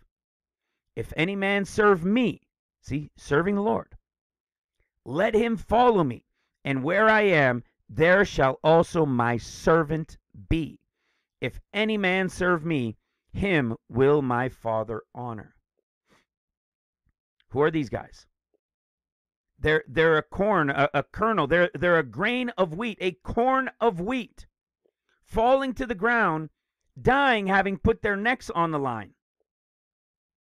What are they? Who are they? They represent the same group we've been talking about, which are related to those that will be glorified with Christ. Remember this from Romans chapter 8. We come to Romans chapter 8, and we see this same group that will be glorified with Christ. Those that are in Christ, Spirit-filled, the ones that we see in Romans 8:14 that are led by the Spirit of God, they are the sons of God, waiting for to have the spirit of adoption. Verse 16, the Spirit itself bears witness with our spirit that we are the children of God, and if children, then heirs, heirs of God, and joint heirs, with Christ. If so be that we suffer with him. What is this suffering with him? That we die as he did. That we would die also serving him. John chapter 12, what's happening? That time of seals. Those who are under the altar who died for the name of Christ and for his witness and testimony. That they may be what? Glorified together. There's your together. There's your glorified. There's your suffering. It's that portion of the Leah group that's chosen to remain behind. And what were they called? They were called grains of wheat. They were called corns of wheat. They were called corns of wheat. And it's through their death, their sacrifice, that as the Son of Man is glorified, so shall they be glorified. Because remember, when Christ came, he died for the lost sheep of the house of Israel. This group, this first fruits of the wheat that remains, is working for the lost sheep of the house of Israel. They are serving the Lord to bring in the lost sheep of the house of Israel, which is Mark's group, the mid-trib great multitude, rapture, which is connected to spring wheat Rachel.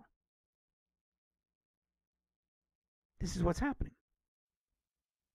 But now you can see that it's connected to corn and wheat. And this group that we see of who they are is, again, this group we were talking about in Luke chapter 12 when he tells them, let your lights be burning and you yourselves like unto men that wait for the Lord when he returns from the wedding. This is that first group. This is that portion that he's warning before he takes out the Leah winter wheat group. He's warning this group that would be a part of them, saying, you've been chosen to serve me. They've been prepared. They've been diligently seeking, watching, and praying. Okay? And then he's going to sit down, serve them, and eat with them. We've talked on this many times, right? Well, look what happens when we go to Revelation chapter 3. What is Revelation chapter 3? Well, we're still living in the is. The is to come doesn't begin until the moment of the pre-trib. When the moment of the pre-trib begins, the 7 churches will begin again. It'll start with the 50 days, starting right at the pre-trib escape, and the Lord will anoint the apostles, and the 50 days will begin. But until that pre-trib happens, we're living in the Laodicean age, as we've said many times. So right before the tribulation starts, it's the Laodicean age. When the tribulation then starts at the pre-trib, the 7 churches start all over again. And when the 14 years come to an end, that 13 to the 14th year, it's still the Laodicean age until the Lord returns.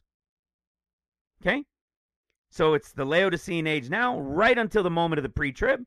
And when the Lord returns, feet down on the Mount of Olives, it'll be the end of the Laodicean age, and it'll all be over.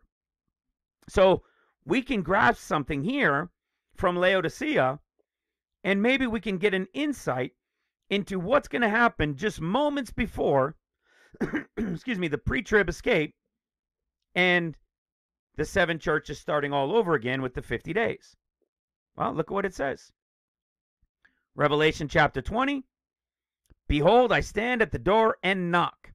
If any man hear my voice and open the door, I will come into him, excuse me, and sup with him, and he with me. That's exactly what we read, right? That's exactly what we see in Luke chapter 12. He tells them to be ready when he returns from the wedding, that when he returns and knocks, they open unto him immediately, and when they do, he will come in, sit, and serve them, and eat with them. So this is what we see going on right at the end. So this is a picture here, right to the end of the is of the Laodicean age.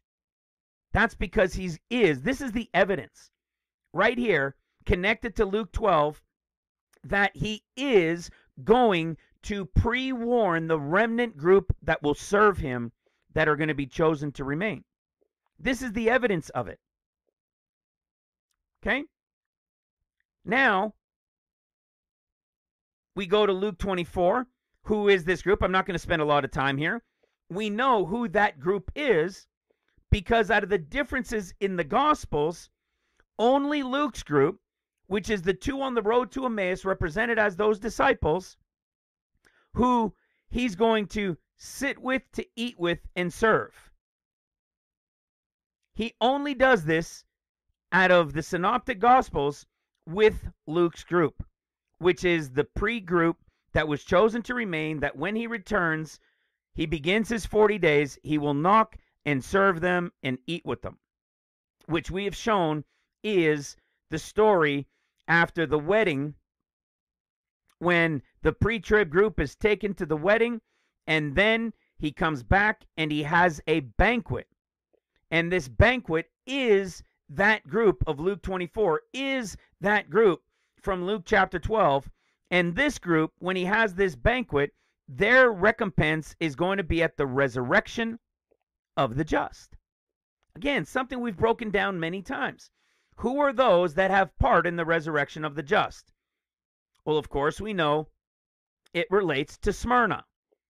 Okay? So even in the 7 churches, this is the beginning of the 50 days, but this is the 40 days starting after the 7-day wedding. Smyrna is, of course, represented by the group when it says, I know thy poverty, and so you'll suffer many things. Some of you shall be killed, put in prison, some of you killed, right? But it says, he that has an ear, let him hear what the Spirit saith unto the churches. He that overcometh shall not be hurt of the second death. They're the ones taking part in the resurrection of the just. We've been able to show this, of course, by going to Revelation 20, which is a picture of John chapter 20 going into 21, when what happens? When the Lord destroys Satan, Satan is bound, destroys all the enemies, and what happens in chapter 20? Satan is bound, and then who gets resurrected? The ones who put their necks on the line, who did not take the mark or the image and so forth, the ones who were his servants are going to be resurrected to reign with Christ 1,000 years. But all of the rest of the dead, none of the rest of the dead, okay, none of them live again until the 1,000 years are finished. This is the first resurrection. Only this group, which is the Smyrna group, are going to be the ones taking part in the first resurrection. Blessed and holy is he that has part in the first resurrection. On such, the second death has no power. So you can see, they're with him at the beginning, they work with him during seals, and who are they? They're the first fruits as he is first fruits. They're the older before the younger, right? Jesus is the first of the first fruits. These guys are the first fruits. The only ones that are the first fruits are the ones who are the Leah, who are the winter wheat. They are the winter wheat, and they are a portion from among the winter wheat chosen to remain and serve the Lord.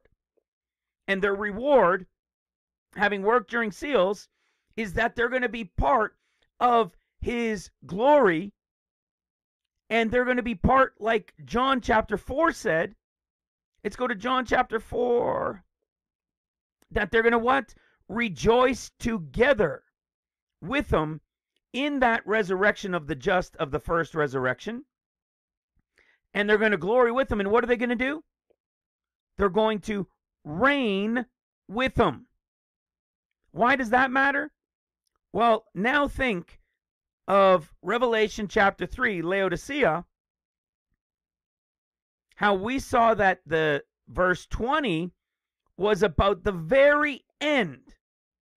This Revelation 3 verse 20 is the confirming verse of Luke chapter 12, 38, 39, and 40, I think it is, telling them that he's going to meet with this group first to let them know, so that they won't be terrified when the pre-trib group goes and they're left because they were diligent, loving the Lord, and repentant and everything else.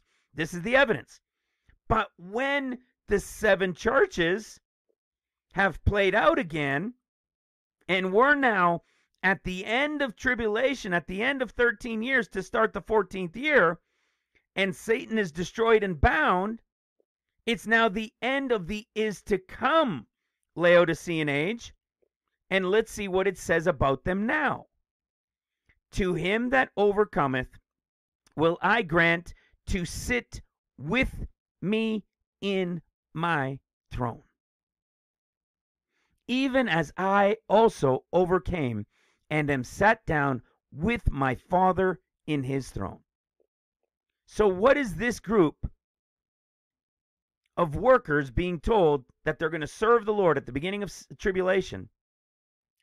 What's their work? What's their reward?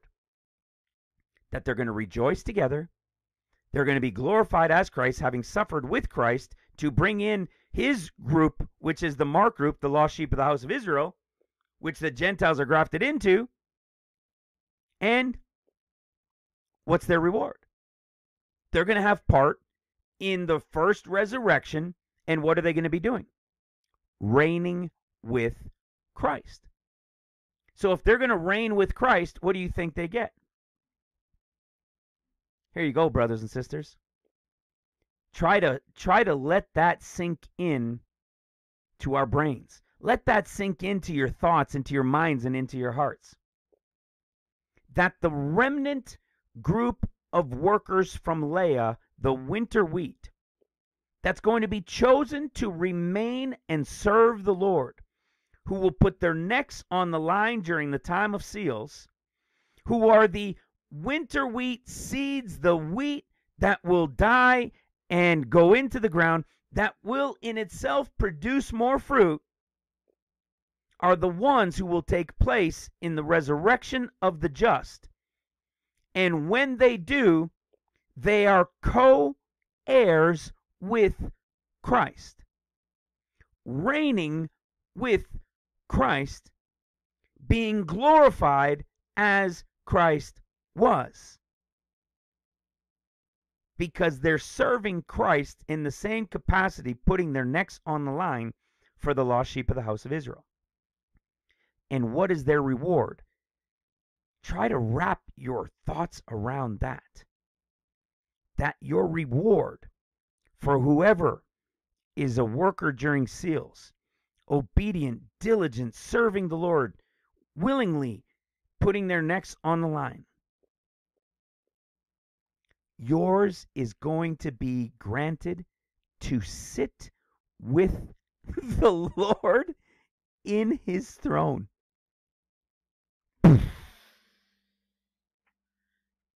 Head explosion. I'm reading it from Scripture. It was discerned, and these things have been understood for a long time. We've revealed these things and just added more and more connection and more connection. Those who will serve the Lord during the time of seals, putting their necks on the line, having been his chosen servants, are going to be sitting in the throne with the creator of all things. What? Only those who are co-heirs can do it, who have put their necks on the line as he did, having died for us.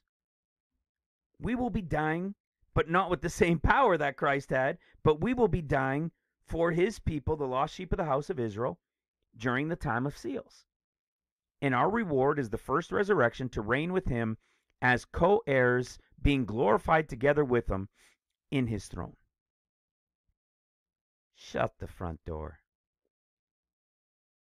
You see, this is the type of thing, even though I understand it, and we can prove it and we can lay it all out, my mind simply can't wrap its head around it.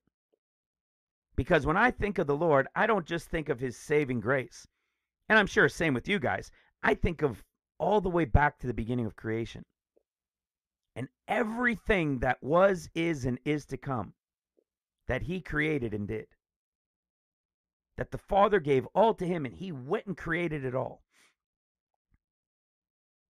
And whoever the remnant workers are of seals, which I believe a group here is unequivocally being prepared to do, which is why we've been given so much revelation, to prepare us for when the time comes. In his throne? To sit with him in his throne? Man, that's a hard one to wrap the mind around. I'll tell you that much. That is extremely difficult to wrap your head around. All right. Now watch this. Let's keep building. Now we're going to go back to John chapter 4 and connect this thing about the 4 months. Okay? Now that you've grasped, now that you should be able to grasp the difference between the two harvests, when they're ready, physically ready on the earth and happening. Okay? Not guesses. Not guesses. Absolute happening on the earth and spoken about in Scripture. Deuteronomy 16:9. 7 weeks shalt thou number unto thee. Begin to number the 7 weeks from such time as you begin to put the sickle to the corn. What is corn now? Now you know it. Stalk of grain. But this stalk of grain, there was no corn in Israel back then. This grain of corn is wheat. We now just saw that the connection in John 4 was wheat. We saw that the ones who are putting their necks on the line, who are dying in John 12, are corn represented as the kernels of wheat. This Feast of Weeks, we don't have to try to figure out if it's saying Feast of Weeks. It tells us it's the Feast of Weeks. And the Feast of Weeks is a 7-week count to what? To the Feast of Weeks.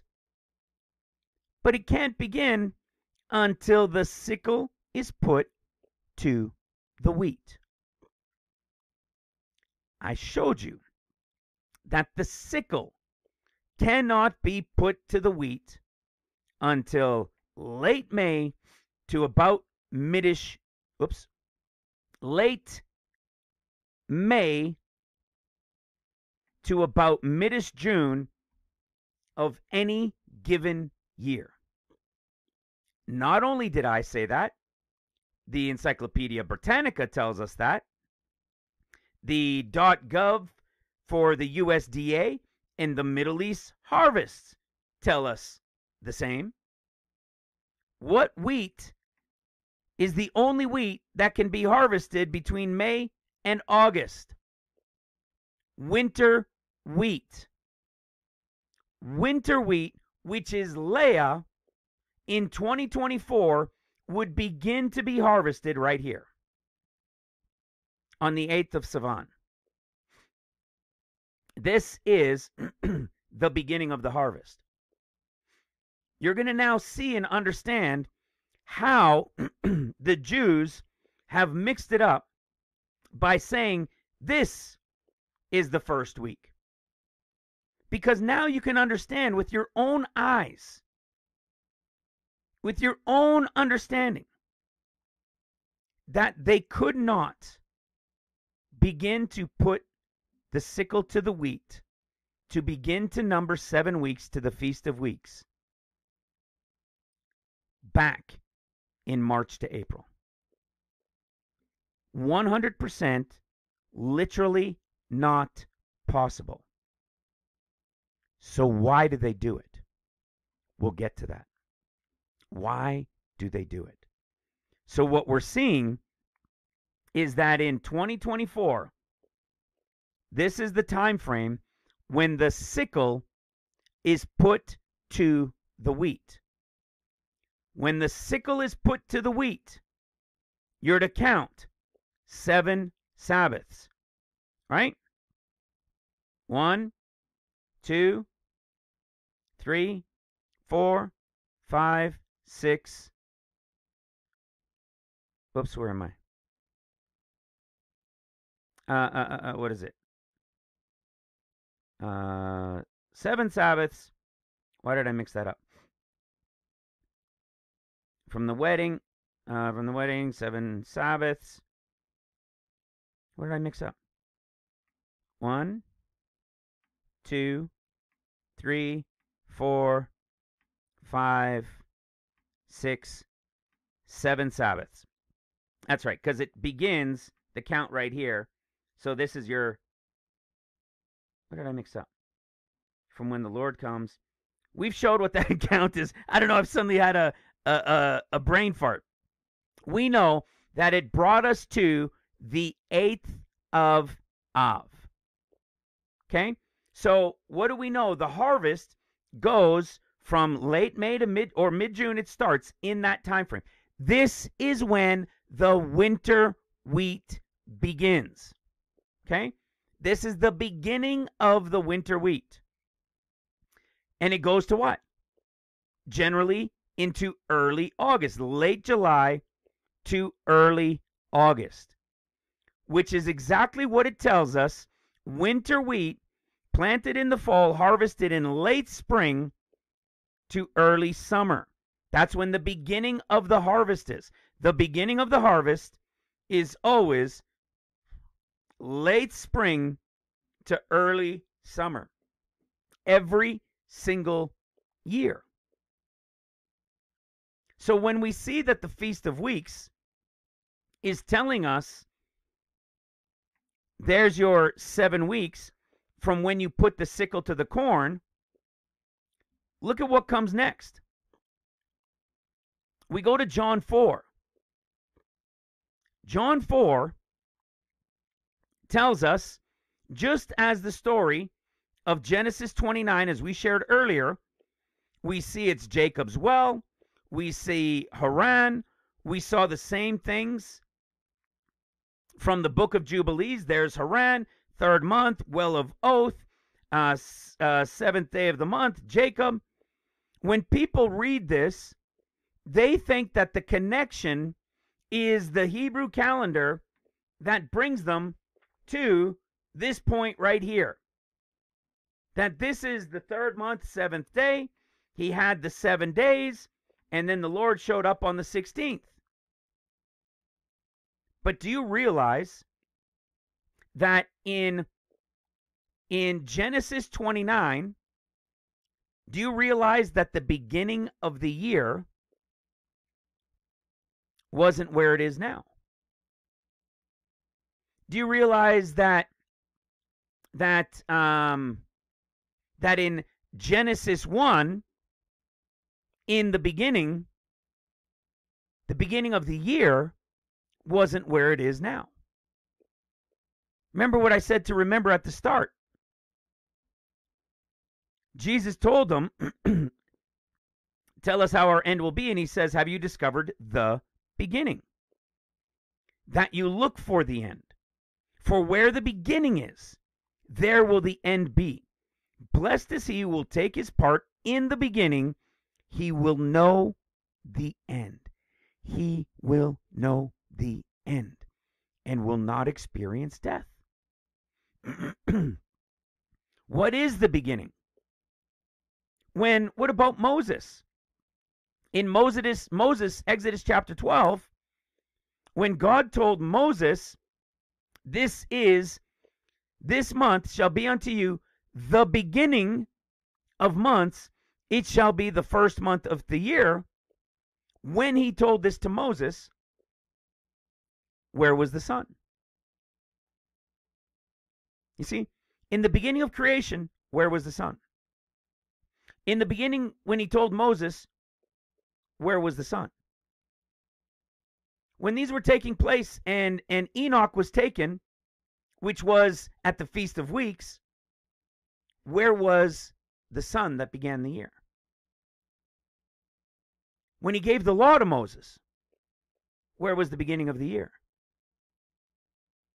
When it was the 3rd month in Exodus 19, where was the sun that started the year?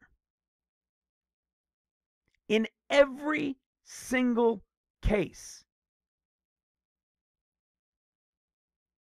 the sun was in Taurus. To the Hebrews, Taurus was the first constellation of their zodiac. Consequently, it represented the first letter in their alphabet, Aleph. So if they know that Taurus began the year for them in the beginning, if God told Moses, this is the beginning of your year, if Abraham, if Jacob, if all of them were following based when Taurus was the beginning, and God led every single one of them from understanding that Taurus, with the sun in it, was the beginning of the year, do you think it's possible that it still is? Now, we know that the sun has gone off by 2 months, and now Nisan is the beginning of the year. Right? So they've made this adjustment for it on their calendar by moving it 2 months. Do you think if Moses was here? Do you think if Abraham was here? Do you think if Enoch was here? Do you think if Jacob was here? Do you think if any of them was here who all knew the law, or from when the law was given, and knew when the beginning of the year was, that if all of them looked up at the beginning of the year, where the Jews tell them is in Nisan, and they said, see, it's in Pisces, what do you think every one of them would say? No, it's not. The Lord God told me that the beginning of the year started in Taurus. In fact, you guys have already declared that you knew it. You already know that your alphabet begins with Taurus, with Aleph. Why would you try to tell me that the beginning of the year is Pisces? That's not the beginning of the year. The Lord God himself, Moses would say, told me that the beginning was Taurus. What do we do with that?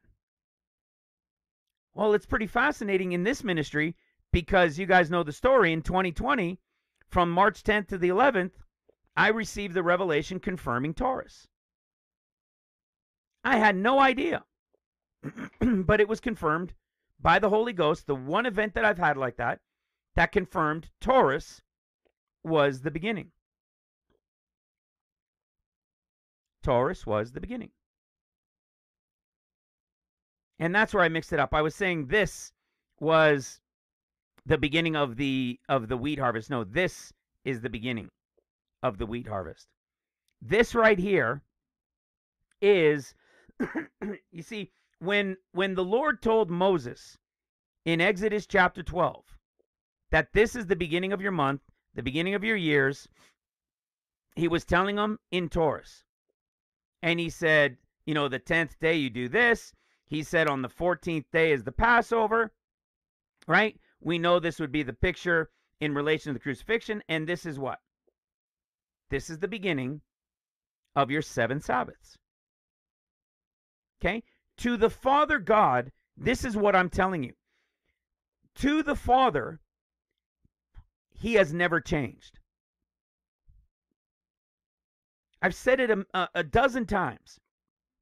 If you took the clock on a watch and you went 1, 2, 3, 4, 5, 6, 7, 8, 9, 10, 11, 12. Do any of those numbers 1 through 12 move? They never, ever move. The minutes and the hour hands move. So the sun and the moon move. And the sun has sped up by 2 months. And so because of its having sped up, it's now pointing at 11 instead of 1. It's pointing at 11. And everybody is saying, see, this is the beginning of the year.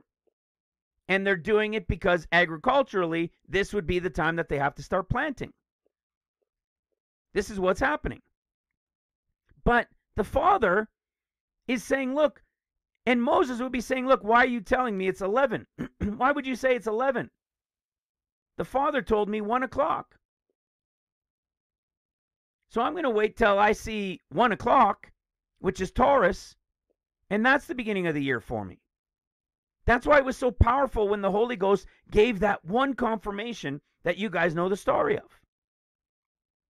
So what happens is we know that in the beginning, again, why was this so important? Because we know in the beginning of creation, in the beginning, it was Taurus 16th day. And what do you do in this connection? Who is the beginning? Who is Jesus, the sheaf of the first fruits of the barley wave offering? That's what he represents, the first fruits. Excuse me, the first fruits. What do we count? 1, 2, 3, 4, 5, 6, 7 Sabbaths. 7 weeks. That's how we got to that time. Now, why would we count like this? Because we're told in Deuteronomy 16. We're told in Deuteronomy 16 that 7 weeks begin to be counted from when you put the sickle to the wheat. We know that the sickle being put to the wheat is the feast of first fruits of the wheat harvest. First fruits is the firstborn. It is Leah. It is the older before the new, which means winter wheat. And when does it happen? When you put the sickle to the wheat. When is the Feast of Weeks? Is the Feast of Weeks in the fall? No. The Feast of Weeks begins to be counted. It begins to be counted in late spring to early summer. Late spring to early summer, it begins its harvest. It is the beginning of the harvest.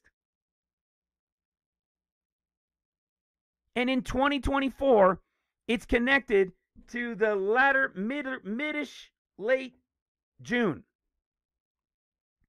When this harvest begins, you count 7 Sabbaths.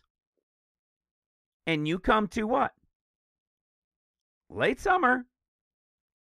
Every single time, right? That midish to the late portion of summer, right? Because it could be late July into midish August.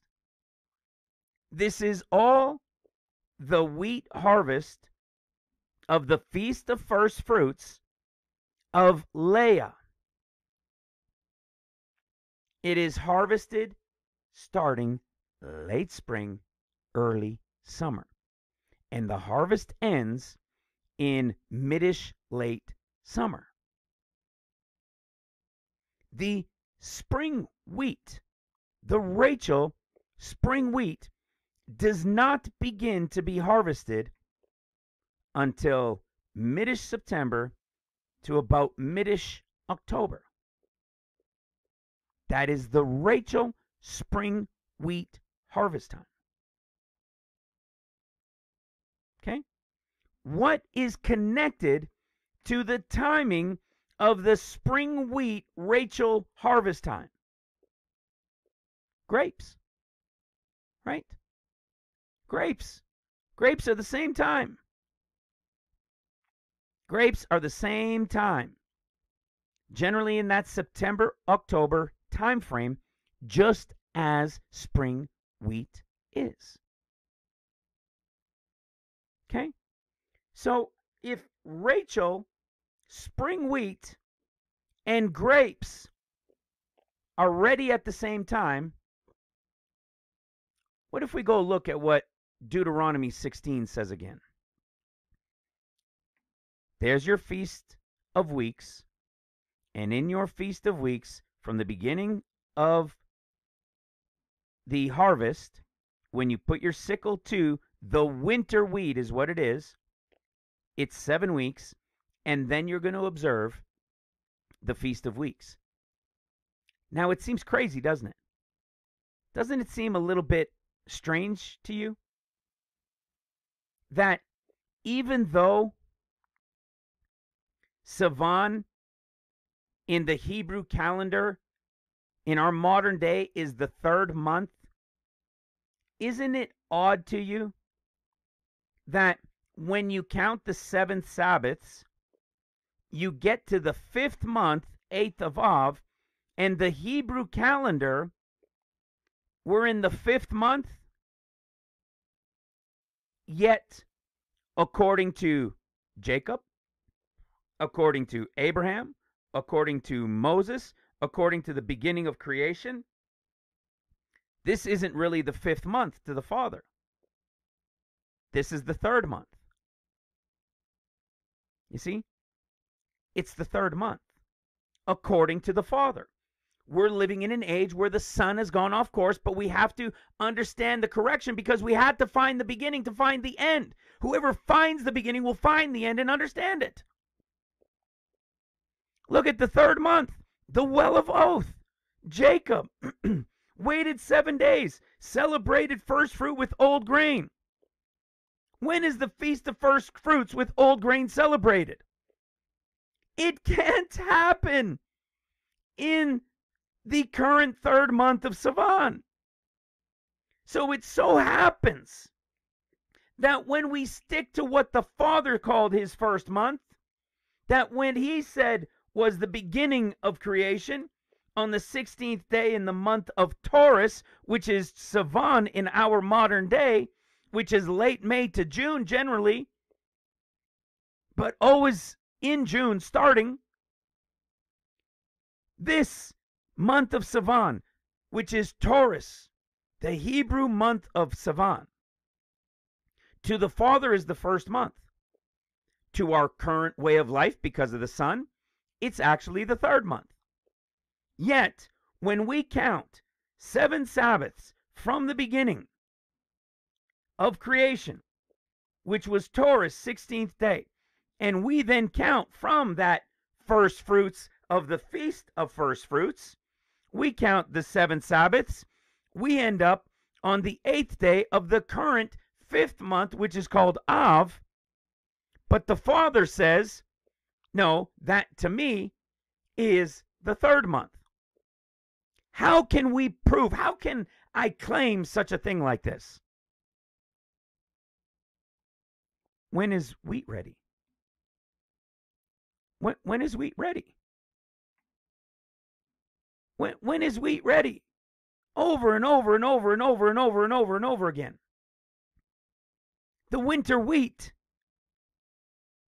doesn't begin to be harvested until the middle of Sivan, May to June. And the 7 Sabbaths don't end until mid-ish August in 2024 at the 8th of Av. I want you to grasp, and I'm sure you are, but I want to hammer it in and get you to understand what I'm saying. Even though the sun has gone off course by 2 months, the harvests of the Lord God's model, which is now the time going to be the first fruits of the wheat harvest that goes first, that has 7 Sabbaths being counted first, that will begin from when the sickle is put to the wheat, it still lands exactly on the Lord God's calendar that begins on the 16th day of Taurus.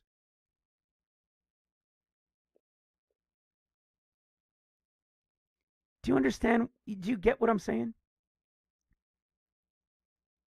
Even though it's called the 3rd month to the Jews now, to their Hebrew calendar, to the Lord God, this is the 1st month.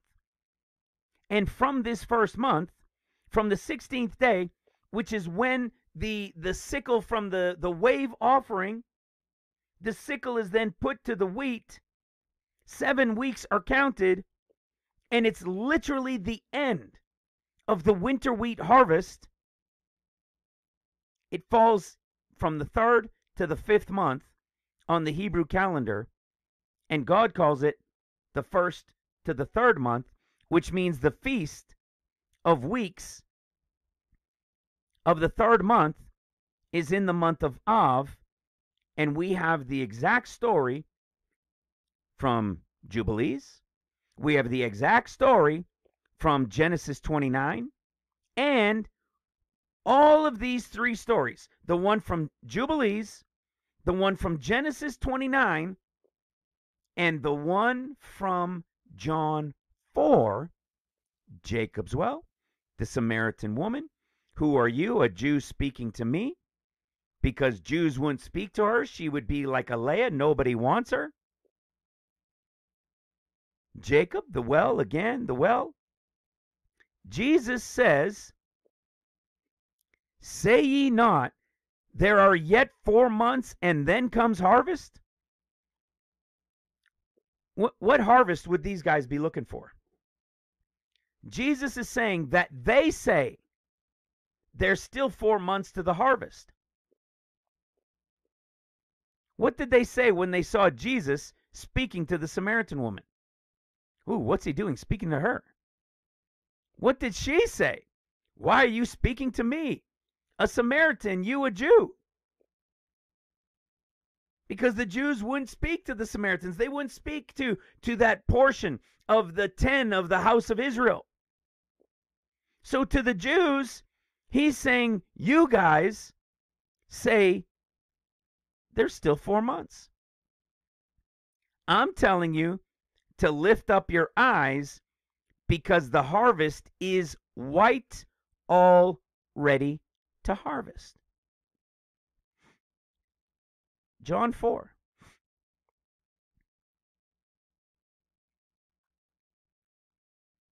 Look at what he says. You guys are saying there's still 4 months, and then comes the harvest? Behold, lift up your eyes. Look, the fields, they're already white. They're already what? Luke. I love that. They're already Luke. That's Leah. That's the pre-trib. They're already Luke. They're already white and ready to harvest. See, not already harvested. They are ready to harvest. Check this out. Let's go back to Deuteronomy 16. Deuteronomy 16. I'm going to show you the other wheat harvest. Feast of Weeks, there it is. Put the sickle to the corn. When? At the actual Feast of Weeks. No misunderstanding. Feast of Weeks. Feast of Weeks, the sickle is put to it in the Hebrew 3rd month on the 16th day, which is Taurus. Okay? Well, let's see what it says next. What happens when we go to Feast of Booths? When is Tabernacles? Tabernacles is in the 7th month. What does it tell us in Deuteronomy 16 about tabernacles? Right off the bat, verse 1. Thou shalt observe the Feast of Tabernacles 7 days after you have gathered in the corn and the wine.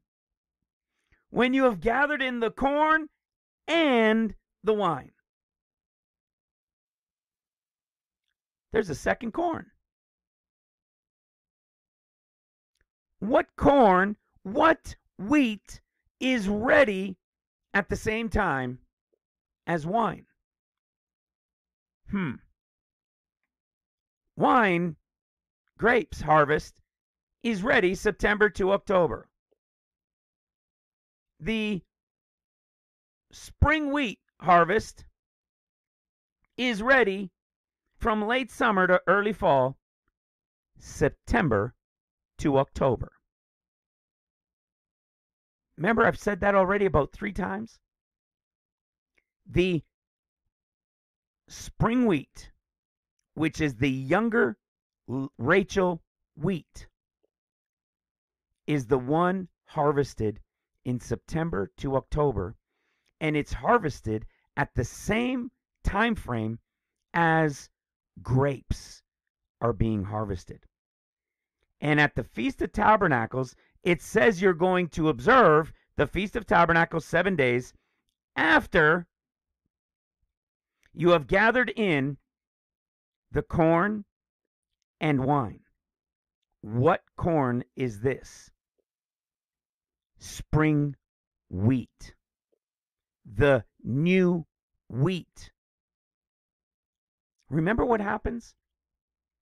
The spring wheat is brought in September to October. The grapes are brought in September to October is the time frame depending on the year. This year it would be October because everything's later, right? And it's the spring wheat. What do we know about this wheat? What do we know about the spring Rachel wheat?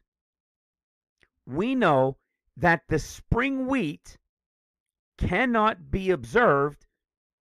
It can be brought in, but it can't be used until the following year on the 2nd day of Passover. So what does that tell us in our chart? A lot of people are probably saying, Oh, so the pre-trib is going, and then 4 months later, the great multitude. No.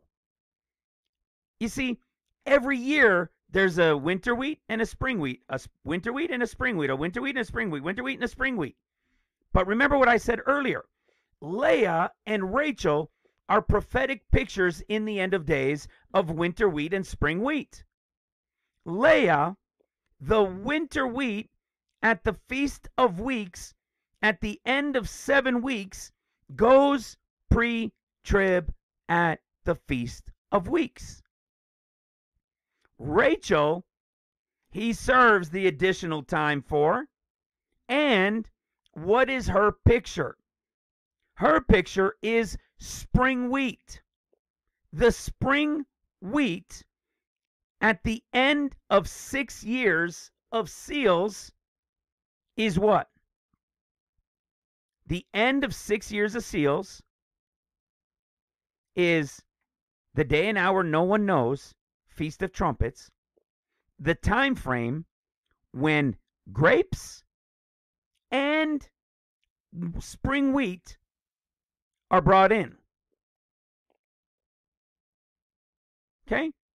Which means on this line, the Feast of Trumpets time frame, wheat and grapes are brought in. And what do we know about Revelation 7? The grapes are brought in first, right? The grapes are brought in first, the 144,000.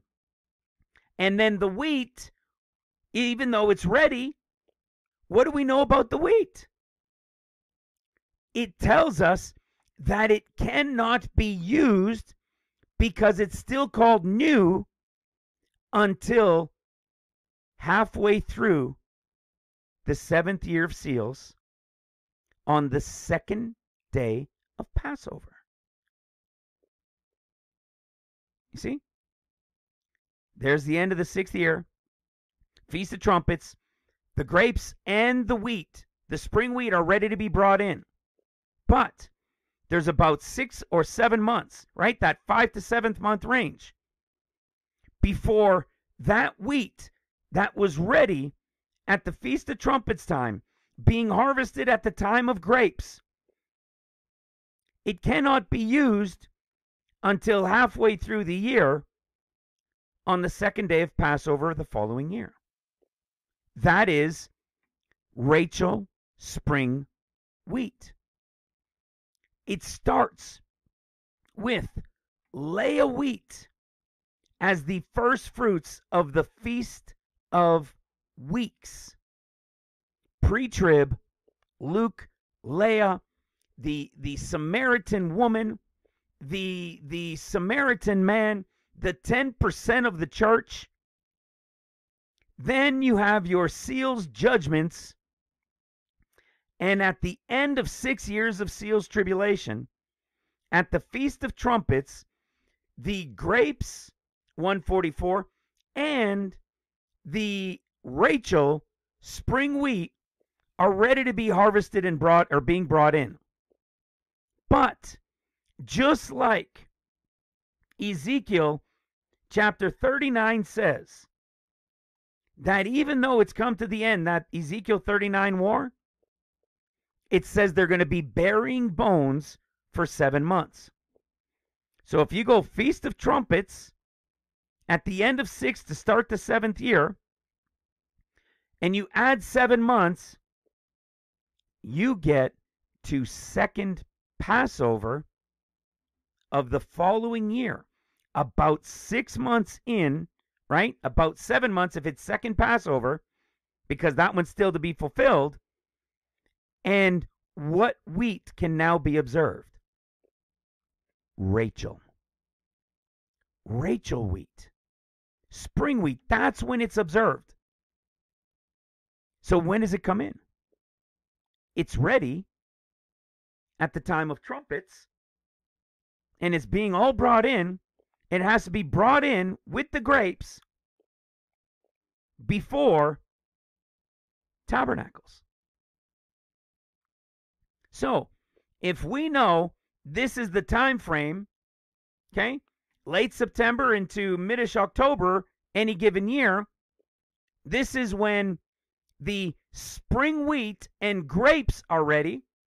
And we have scripture that even tells us tabernacles is before tabernacles is observed, the spring wheat, the corn, and the wine are being brought in. And we know that they're both the ones that are harvested together.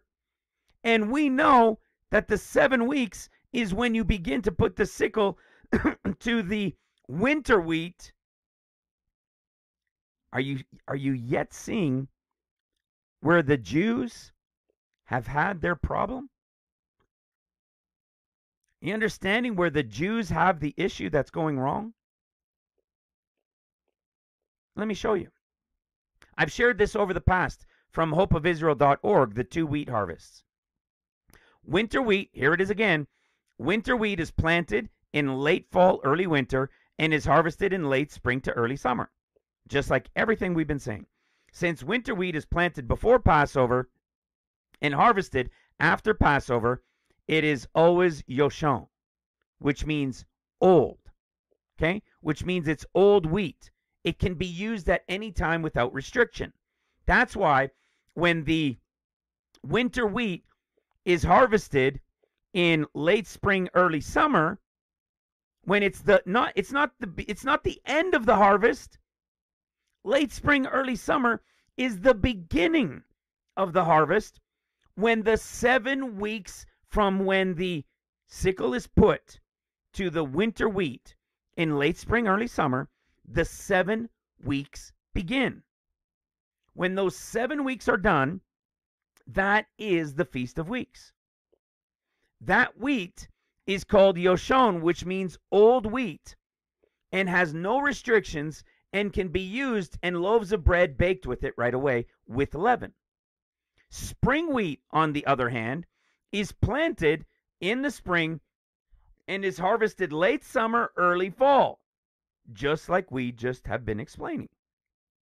Since spring wheat is usually planted after Passover, one must wait until the following Passover before spring wheat becomes Yoshon. Why? Because it's called Kadosh, which means new. It's new wheat. New wheat can't be used right away. So what do the Jews do? Okay? Since the spring wheat is Kadosh, which means new, reaches the marketplace at summer's end, Kadosh restrictions begin at the end of summer and last until the following Passover. Once on the second day of Passover passes, the prohibited Kadosh grain are halachically transformed into Yoshon grains and are permitted to be eaten after Passover until the end of summer, all Kadosh related problems. Okay? That solves the issue. So you have winter wheat, which is called old wheat, and you have spring wheat, which is called new wheat. Winter wheat is Leah. Spring wheat is Rachel. Now listen what happens. Watch this.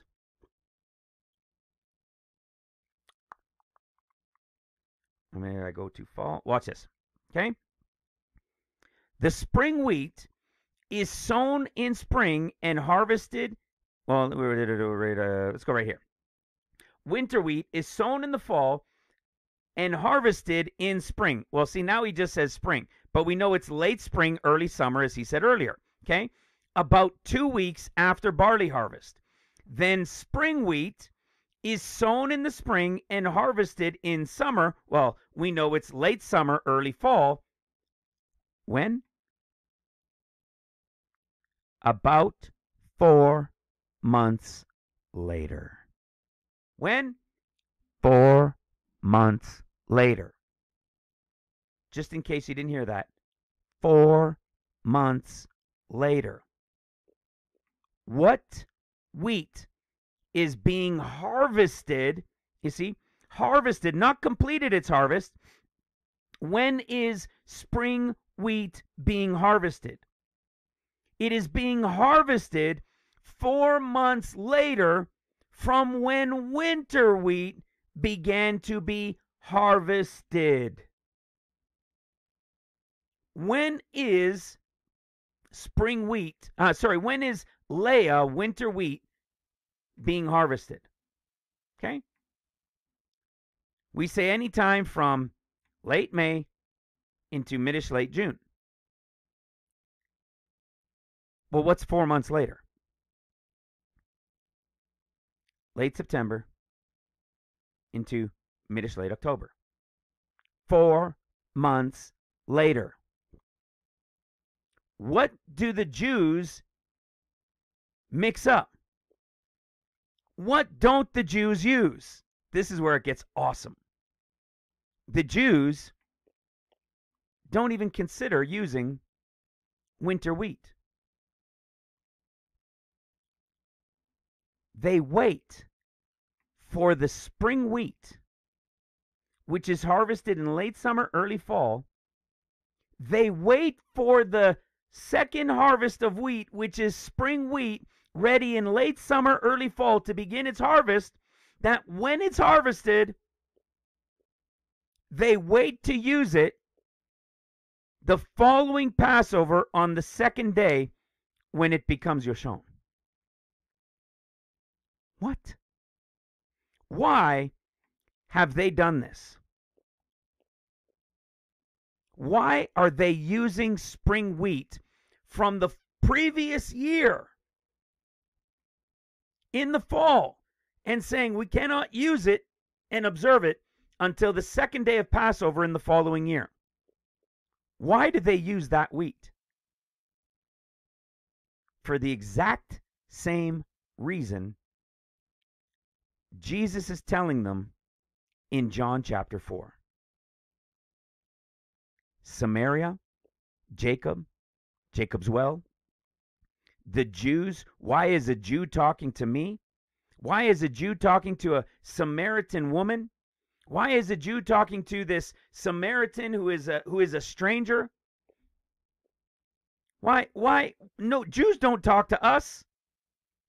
Who did I say she represents? She represents Leah. Remember, Jacob didn't want Leah?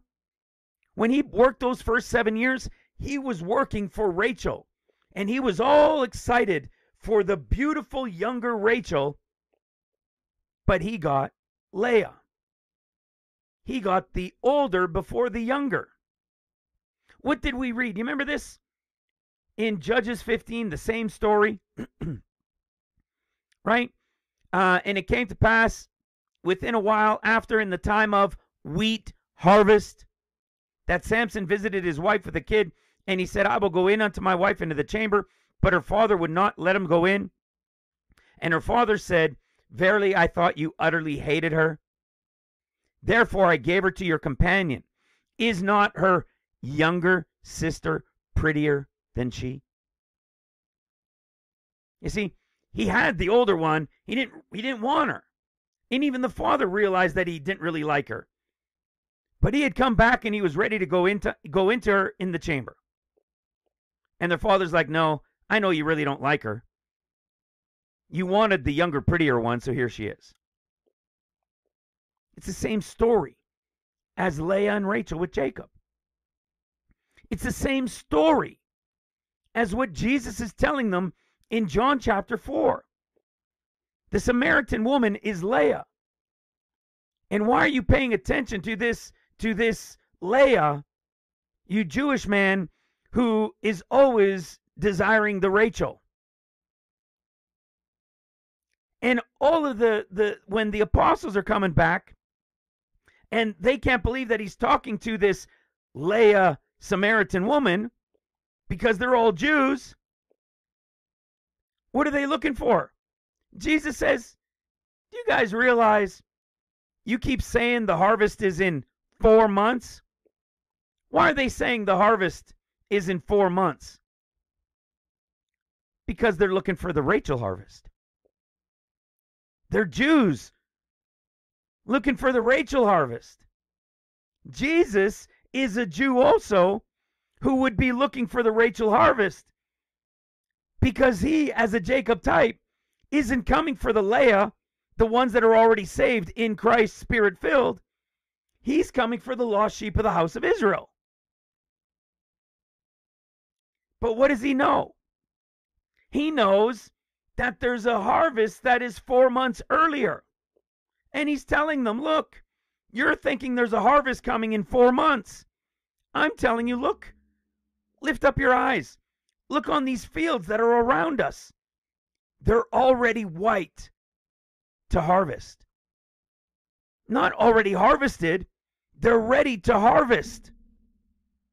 What is ready to harvest 4 months earlier than where they're thinking in a Rachel context, because they're all Jews? Jesus knows there's a Samaritan woman, the Gentile Leah unwanted type, who is already devout to him, and he's saying, look, when do you think he's telling them this? You better believe it. He's telling them in the month where the winter wheat that comes 4 months early is beginning its 7 Sabbath week harvest. This doesn't mean we go here. This is the beginning of the harvest. And the Feast of Weeks from the Lord God's count in Taurus ends right here. But the beginning of the harvest begins here, where Jesus is telling them, lift up your eyes and look. It's not 4 months from now. There's one already ready to harvest, white like Luke. The Jews have missed it because all of the Jews, even the apostles back in those days, were looking for the harvest being ready 4 months later, because their focus is always what? Rachel. Want me to prove to you that Leah is the Feast of Weeks? Watch this. In Leah's story, we see that Leah's story, he ends up what? He ends up getting the older before the younger. So the winter wheat comes first. That harvest begins 4 months earlier than when the other one begins.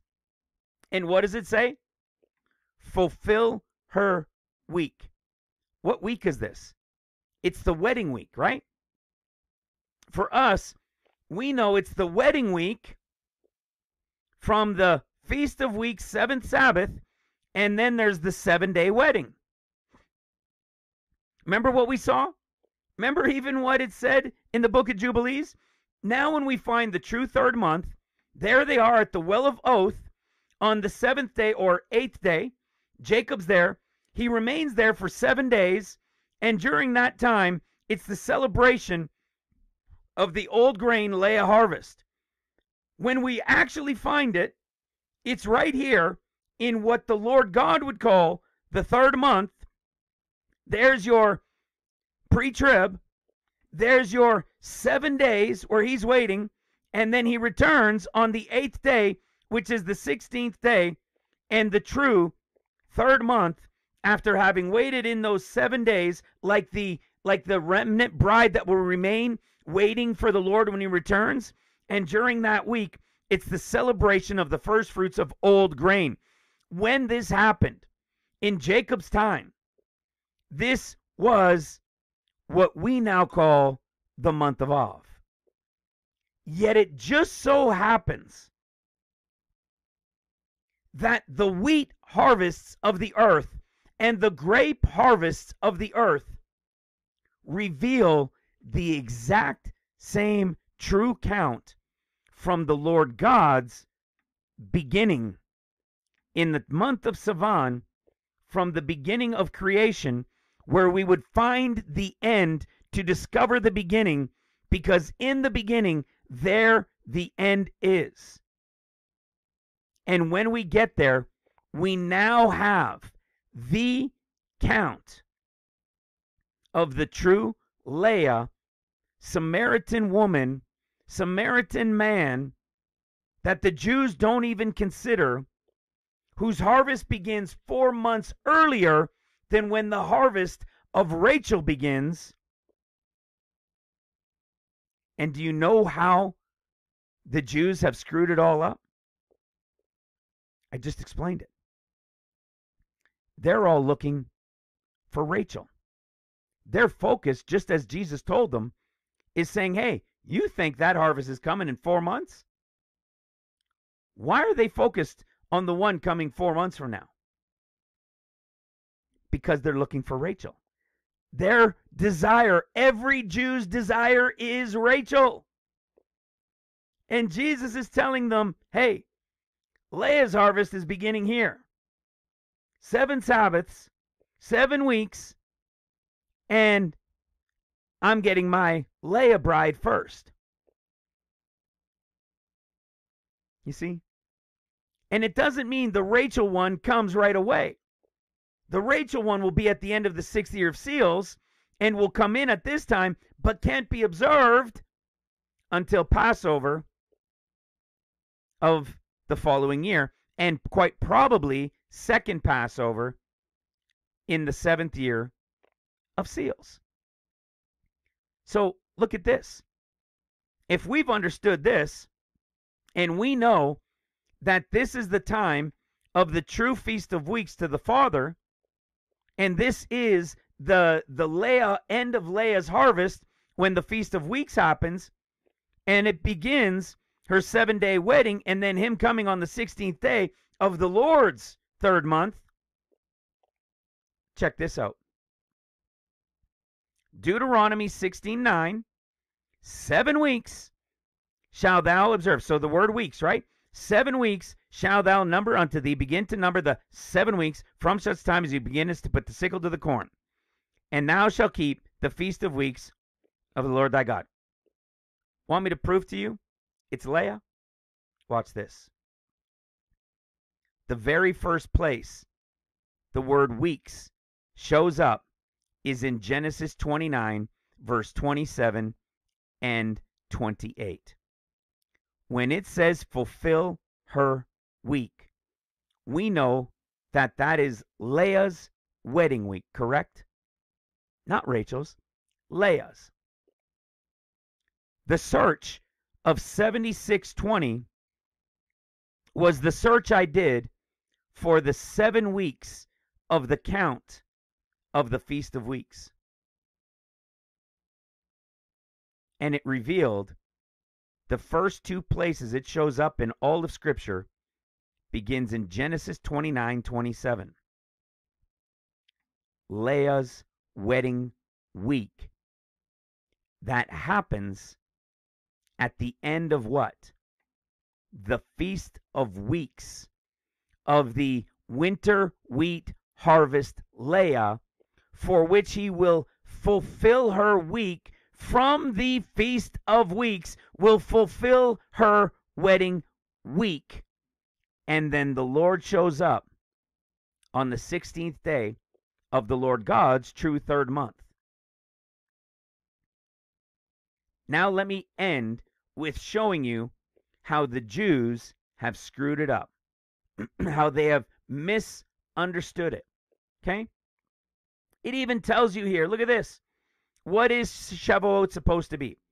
Okay? Shavuot, or what they call Feast of Weeks, Shavuot marks the giving of the Torah, and it's the first fruits festival of what? The wheat harvest. So they know it. They know it's the first fruits of the wheat harvest. But what they have failed to comprehend is that you're not supposed to count it using spring wheat. You're not supposed to count it using Rachel. You're supposed to count it using Leah, who is winter wheat. But they are so blinded by not wanting Leah, by not desiring the 10 and the Samaritans and all those 10 tribes were like their enemies. So what have the Jews done? They've completely mixed up and screwed up their count because they've been using they've been using Rachel. Listen to what they've done. It even says it. They've been using the kadosh, which is the spring wheat, and they've been waiting until the following Passover. So what did they do? Here's what they do. Check it out. There's your second day of Passover. Here's your second day of Passover.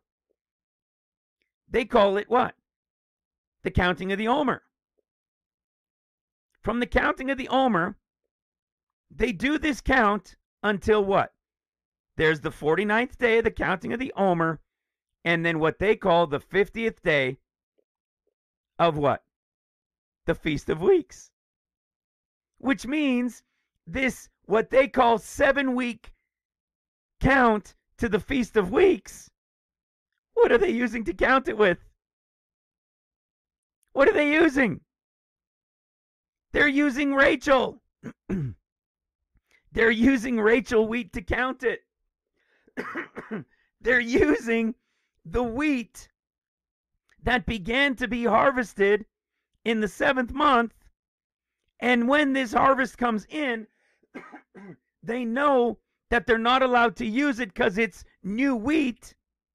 So they're waiting till the following year on the second day of Passover, and they're saying, now is the beginning of the count because the spring wheat is now Yoshon on the second day of Passover the following year. So because it's Yoshon on the second day of Passover, they're now counting using Rachel wheat. They're counting 7 weeks, and then they're declaring the Feast of Weeks. Do you see how awesome that is? They've completely blinded themselves to Leah. If they understood that Leah is being harvested here, that this is the beginning of the spring wheat, of the winter wheat Leah, and you count your 7 weeks, you would end up here where the actual Leah winter wheat is harvested, where it's the end of the harvest. And this would be your true 7th Sabbath from what? From when you begin to put the sickle to the corn, then it's the Feast of Weeks. Remember what I said? There is no way they can put the sickle to the wheat back in March to April on the second day of Passover. There is no wheat to put the sickle to. But they know that they have to use Yoshon wheat. So instead of saying, wait a second, maybe we shouldn't be using Rachel wheat for our count because we can't actually put the sickle to the wheat here because there is no wheat. Maybe what we should do is go to the winter wheat count. And when we go to the winter wheat count, end up at the true Feast of Weeks, where the winter wheat is, that is already Yoshon. You see? From the winter wheat count, when the harvest begins, and you can literally put the sickle to the winter wheat because it is literally ready to get the sickle put to, and you do it for the 7 weeks, you end up at the actual end of the true Feast of Weeks. And it is Yoshon wheat. And Yoshon wheat is the wheat that can be used right away, baked with leaven, and brought to the Lord for the wave offerings. What the Jews have done have eliminated even considering Leah. Just like the woman at the well, just like the Samaritan who turned, just like Samson's story, just like Jacob's story, just like any Jewish person you go to who doesn't want Leah, they all want Rachel. They've so corrupted their thoughts and their minds to Rachel that they've abandoned the fact that Scripture says you have to put the sickle to the wheat to begin the count. What they've done is they've taken, even though they've put the sickle to the wheat of Leah in late summer, early fall, they can't use it until the second day of Passover, when it's no longer Kadosh, but can now be called Yoshon. And so they say, here, we're using Rachel wheat, even though it's not when it's the beginning of the harvest of wheat when you could put the sickle to it. They're using grain in an omer container, in a measuring unit. They're putting the Rachel wheat, and they're using this count from Rachel because it's impossible, because they can't put the sickle to the wheat. So the Lord told them in Deuteronomy 16 how they're supposed to do it to the true Feast of Weeks. But what they've done is they've gone to the Feast of Tabernacles, or the wheat harvest before the Feast of Tabernacles. That's the one with the wine. And they said, we're taking this wheat because this one represents Rachel. Do they know it represents Rachel? I'll bet you they're blinded to it. Because you would think they would much rather observe their feasts in order. But just like it told us even in the book of Jubilees, they will go astray from their harvests. And in this one, we can reveal that they're going astray in harvests is because all of their focus is on Rachel, that they've abandoned the true understanding of the Feast of Weeks connected to Leah, and they've gone to the feast of, before the Feast of Tabernacles, which is the Rachel wheat, and they're keeping it all dried up in little vessels, and when it becomes like the actual Leah wheat was, which was ready to be used right away, Yoshon, they're waiting on this Kadosh one to be ready the following year on the second day of Passover, and then they're using this one to begin a count of 7 weeks to what they call is the Feast of Weeks. It's not true. I have proven to you with the harvests where the true Feast of Weeks is, where it begins, where the celebration is, and it is Leah winter wheat. And then you have your 7-day wedding, your 7-day week for the wedding, just as Leah had. And then the Lord comes on the 16th day, which is the 8th day, when he will begin his 40 days. Those 40 days will end on the 26th of Elul. If this all takes place in 2024, it will be not many days, 3 days, to the Holy Ghost anointing. When what? When new wine is ready. New wine comes in what? September to October. The exact same time where spring wheat is now also being harvested, but it's not the harvest year in the model for Rachel for another 6 years. This is now the time of Acts chapter 2, when they are drunken on new wine, or being accused of being drunk on new wine, because this is the time of the harvest of the grapes. And the 7 years of seals begin.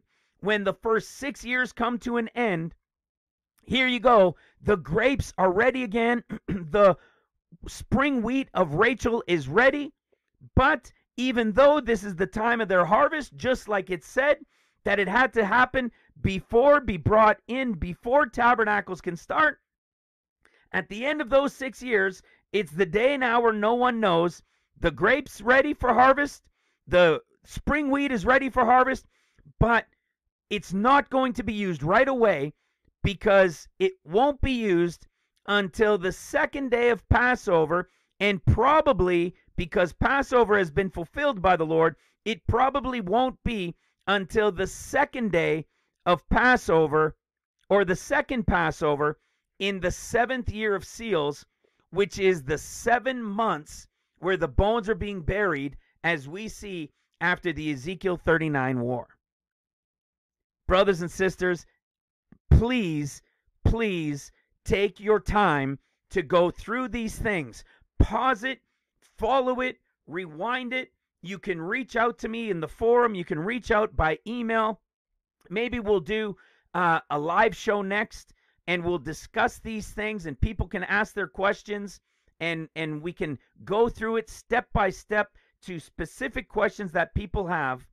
But you just witnessed here that why Jesus in John chapter 4 is telling them that there is a harvest of wheat already ready 4 months before what you're looking for, is because he is telling them that the Leah, Samaritan woman, Gentile bride is ready, that this harvest of them begins 4 months before the one they're looking for. But it doesn't mean that the start of this harvest is the pre-trib. He's saying that this harvest that begins 4 months before the harvest you're all looking for is the harvest that comes first. That is going to be the beginning of when the sickle is put to the Leah winter wheat. That is going to begin the one that's 4 months earlier.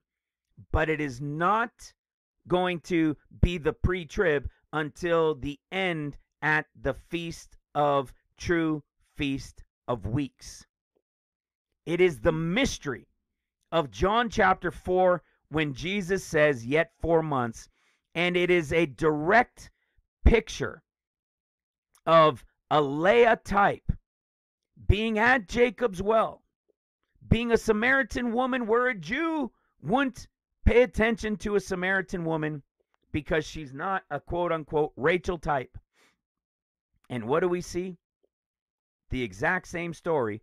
And from it, we know that a remnant portion of them remains, as I've shared, where it says, and he that reapeth receives wages, and gathereth fruit unto eternal life, that both he that soweth and he that reapeth may rejoice together.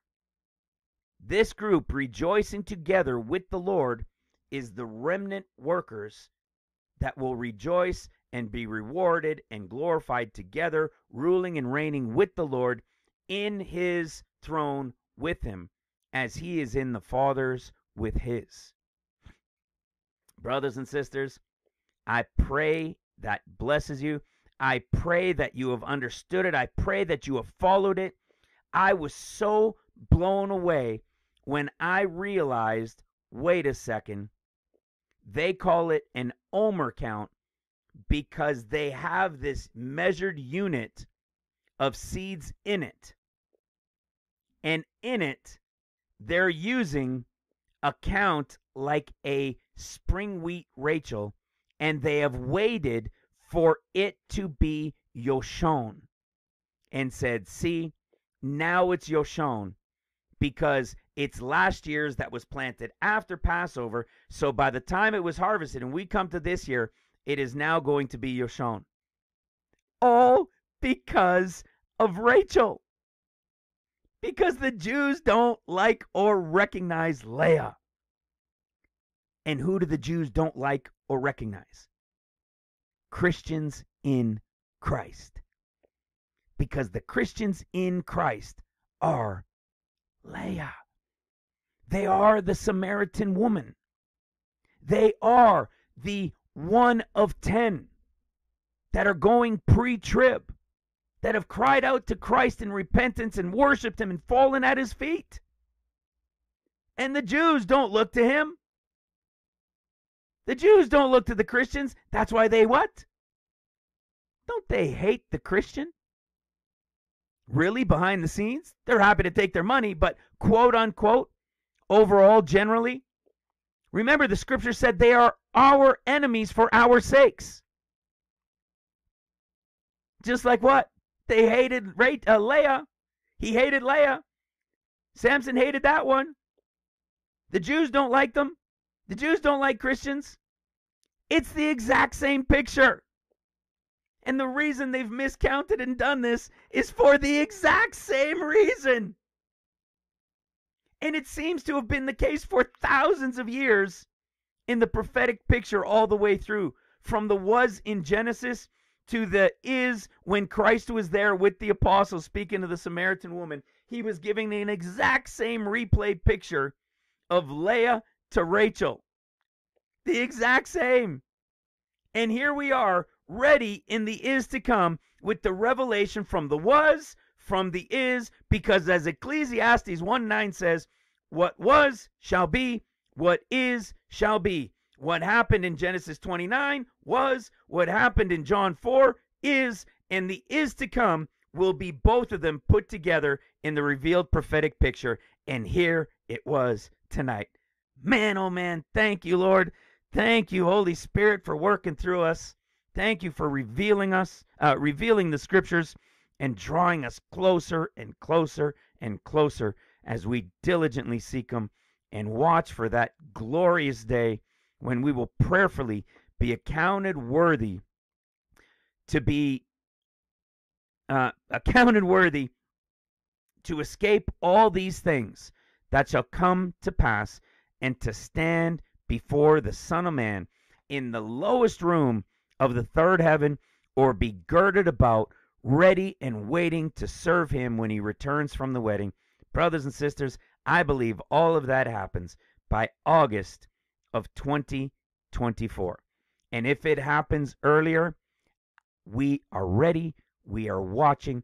But I'm telling you, add this to everything else that's revealed, and this falls in the exact same prophetic revelation line of the entirety of it. Not one piece was out of place in this revelation either. And try and tell me we think it's going to be April or May or March.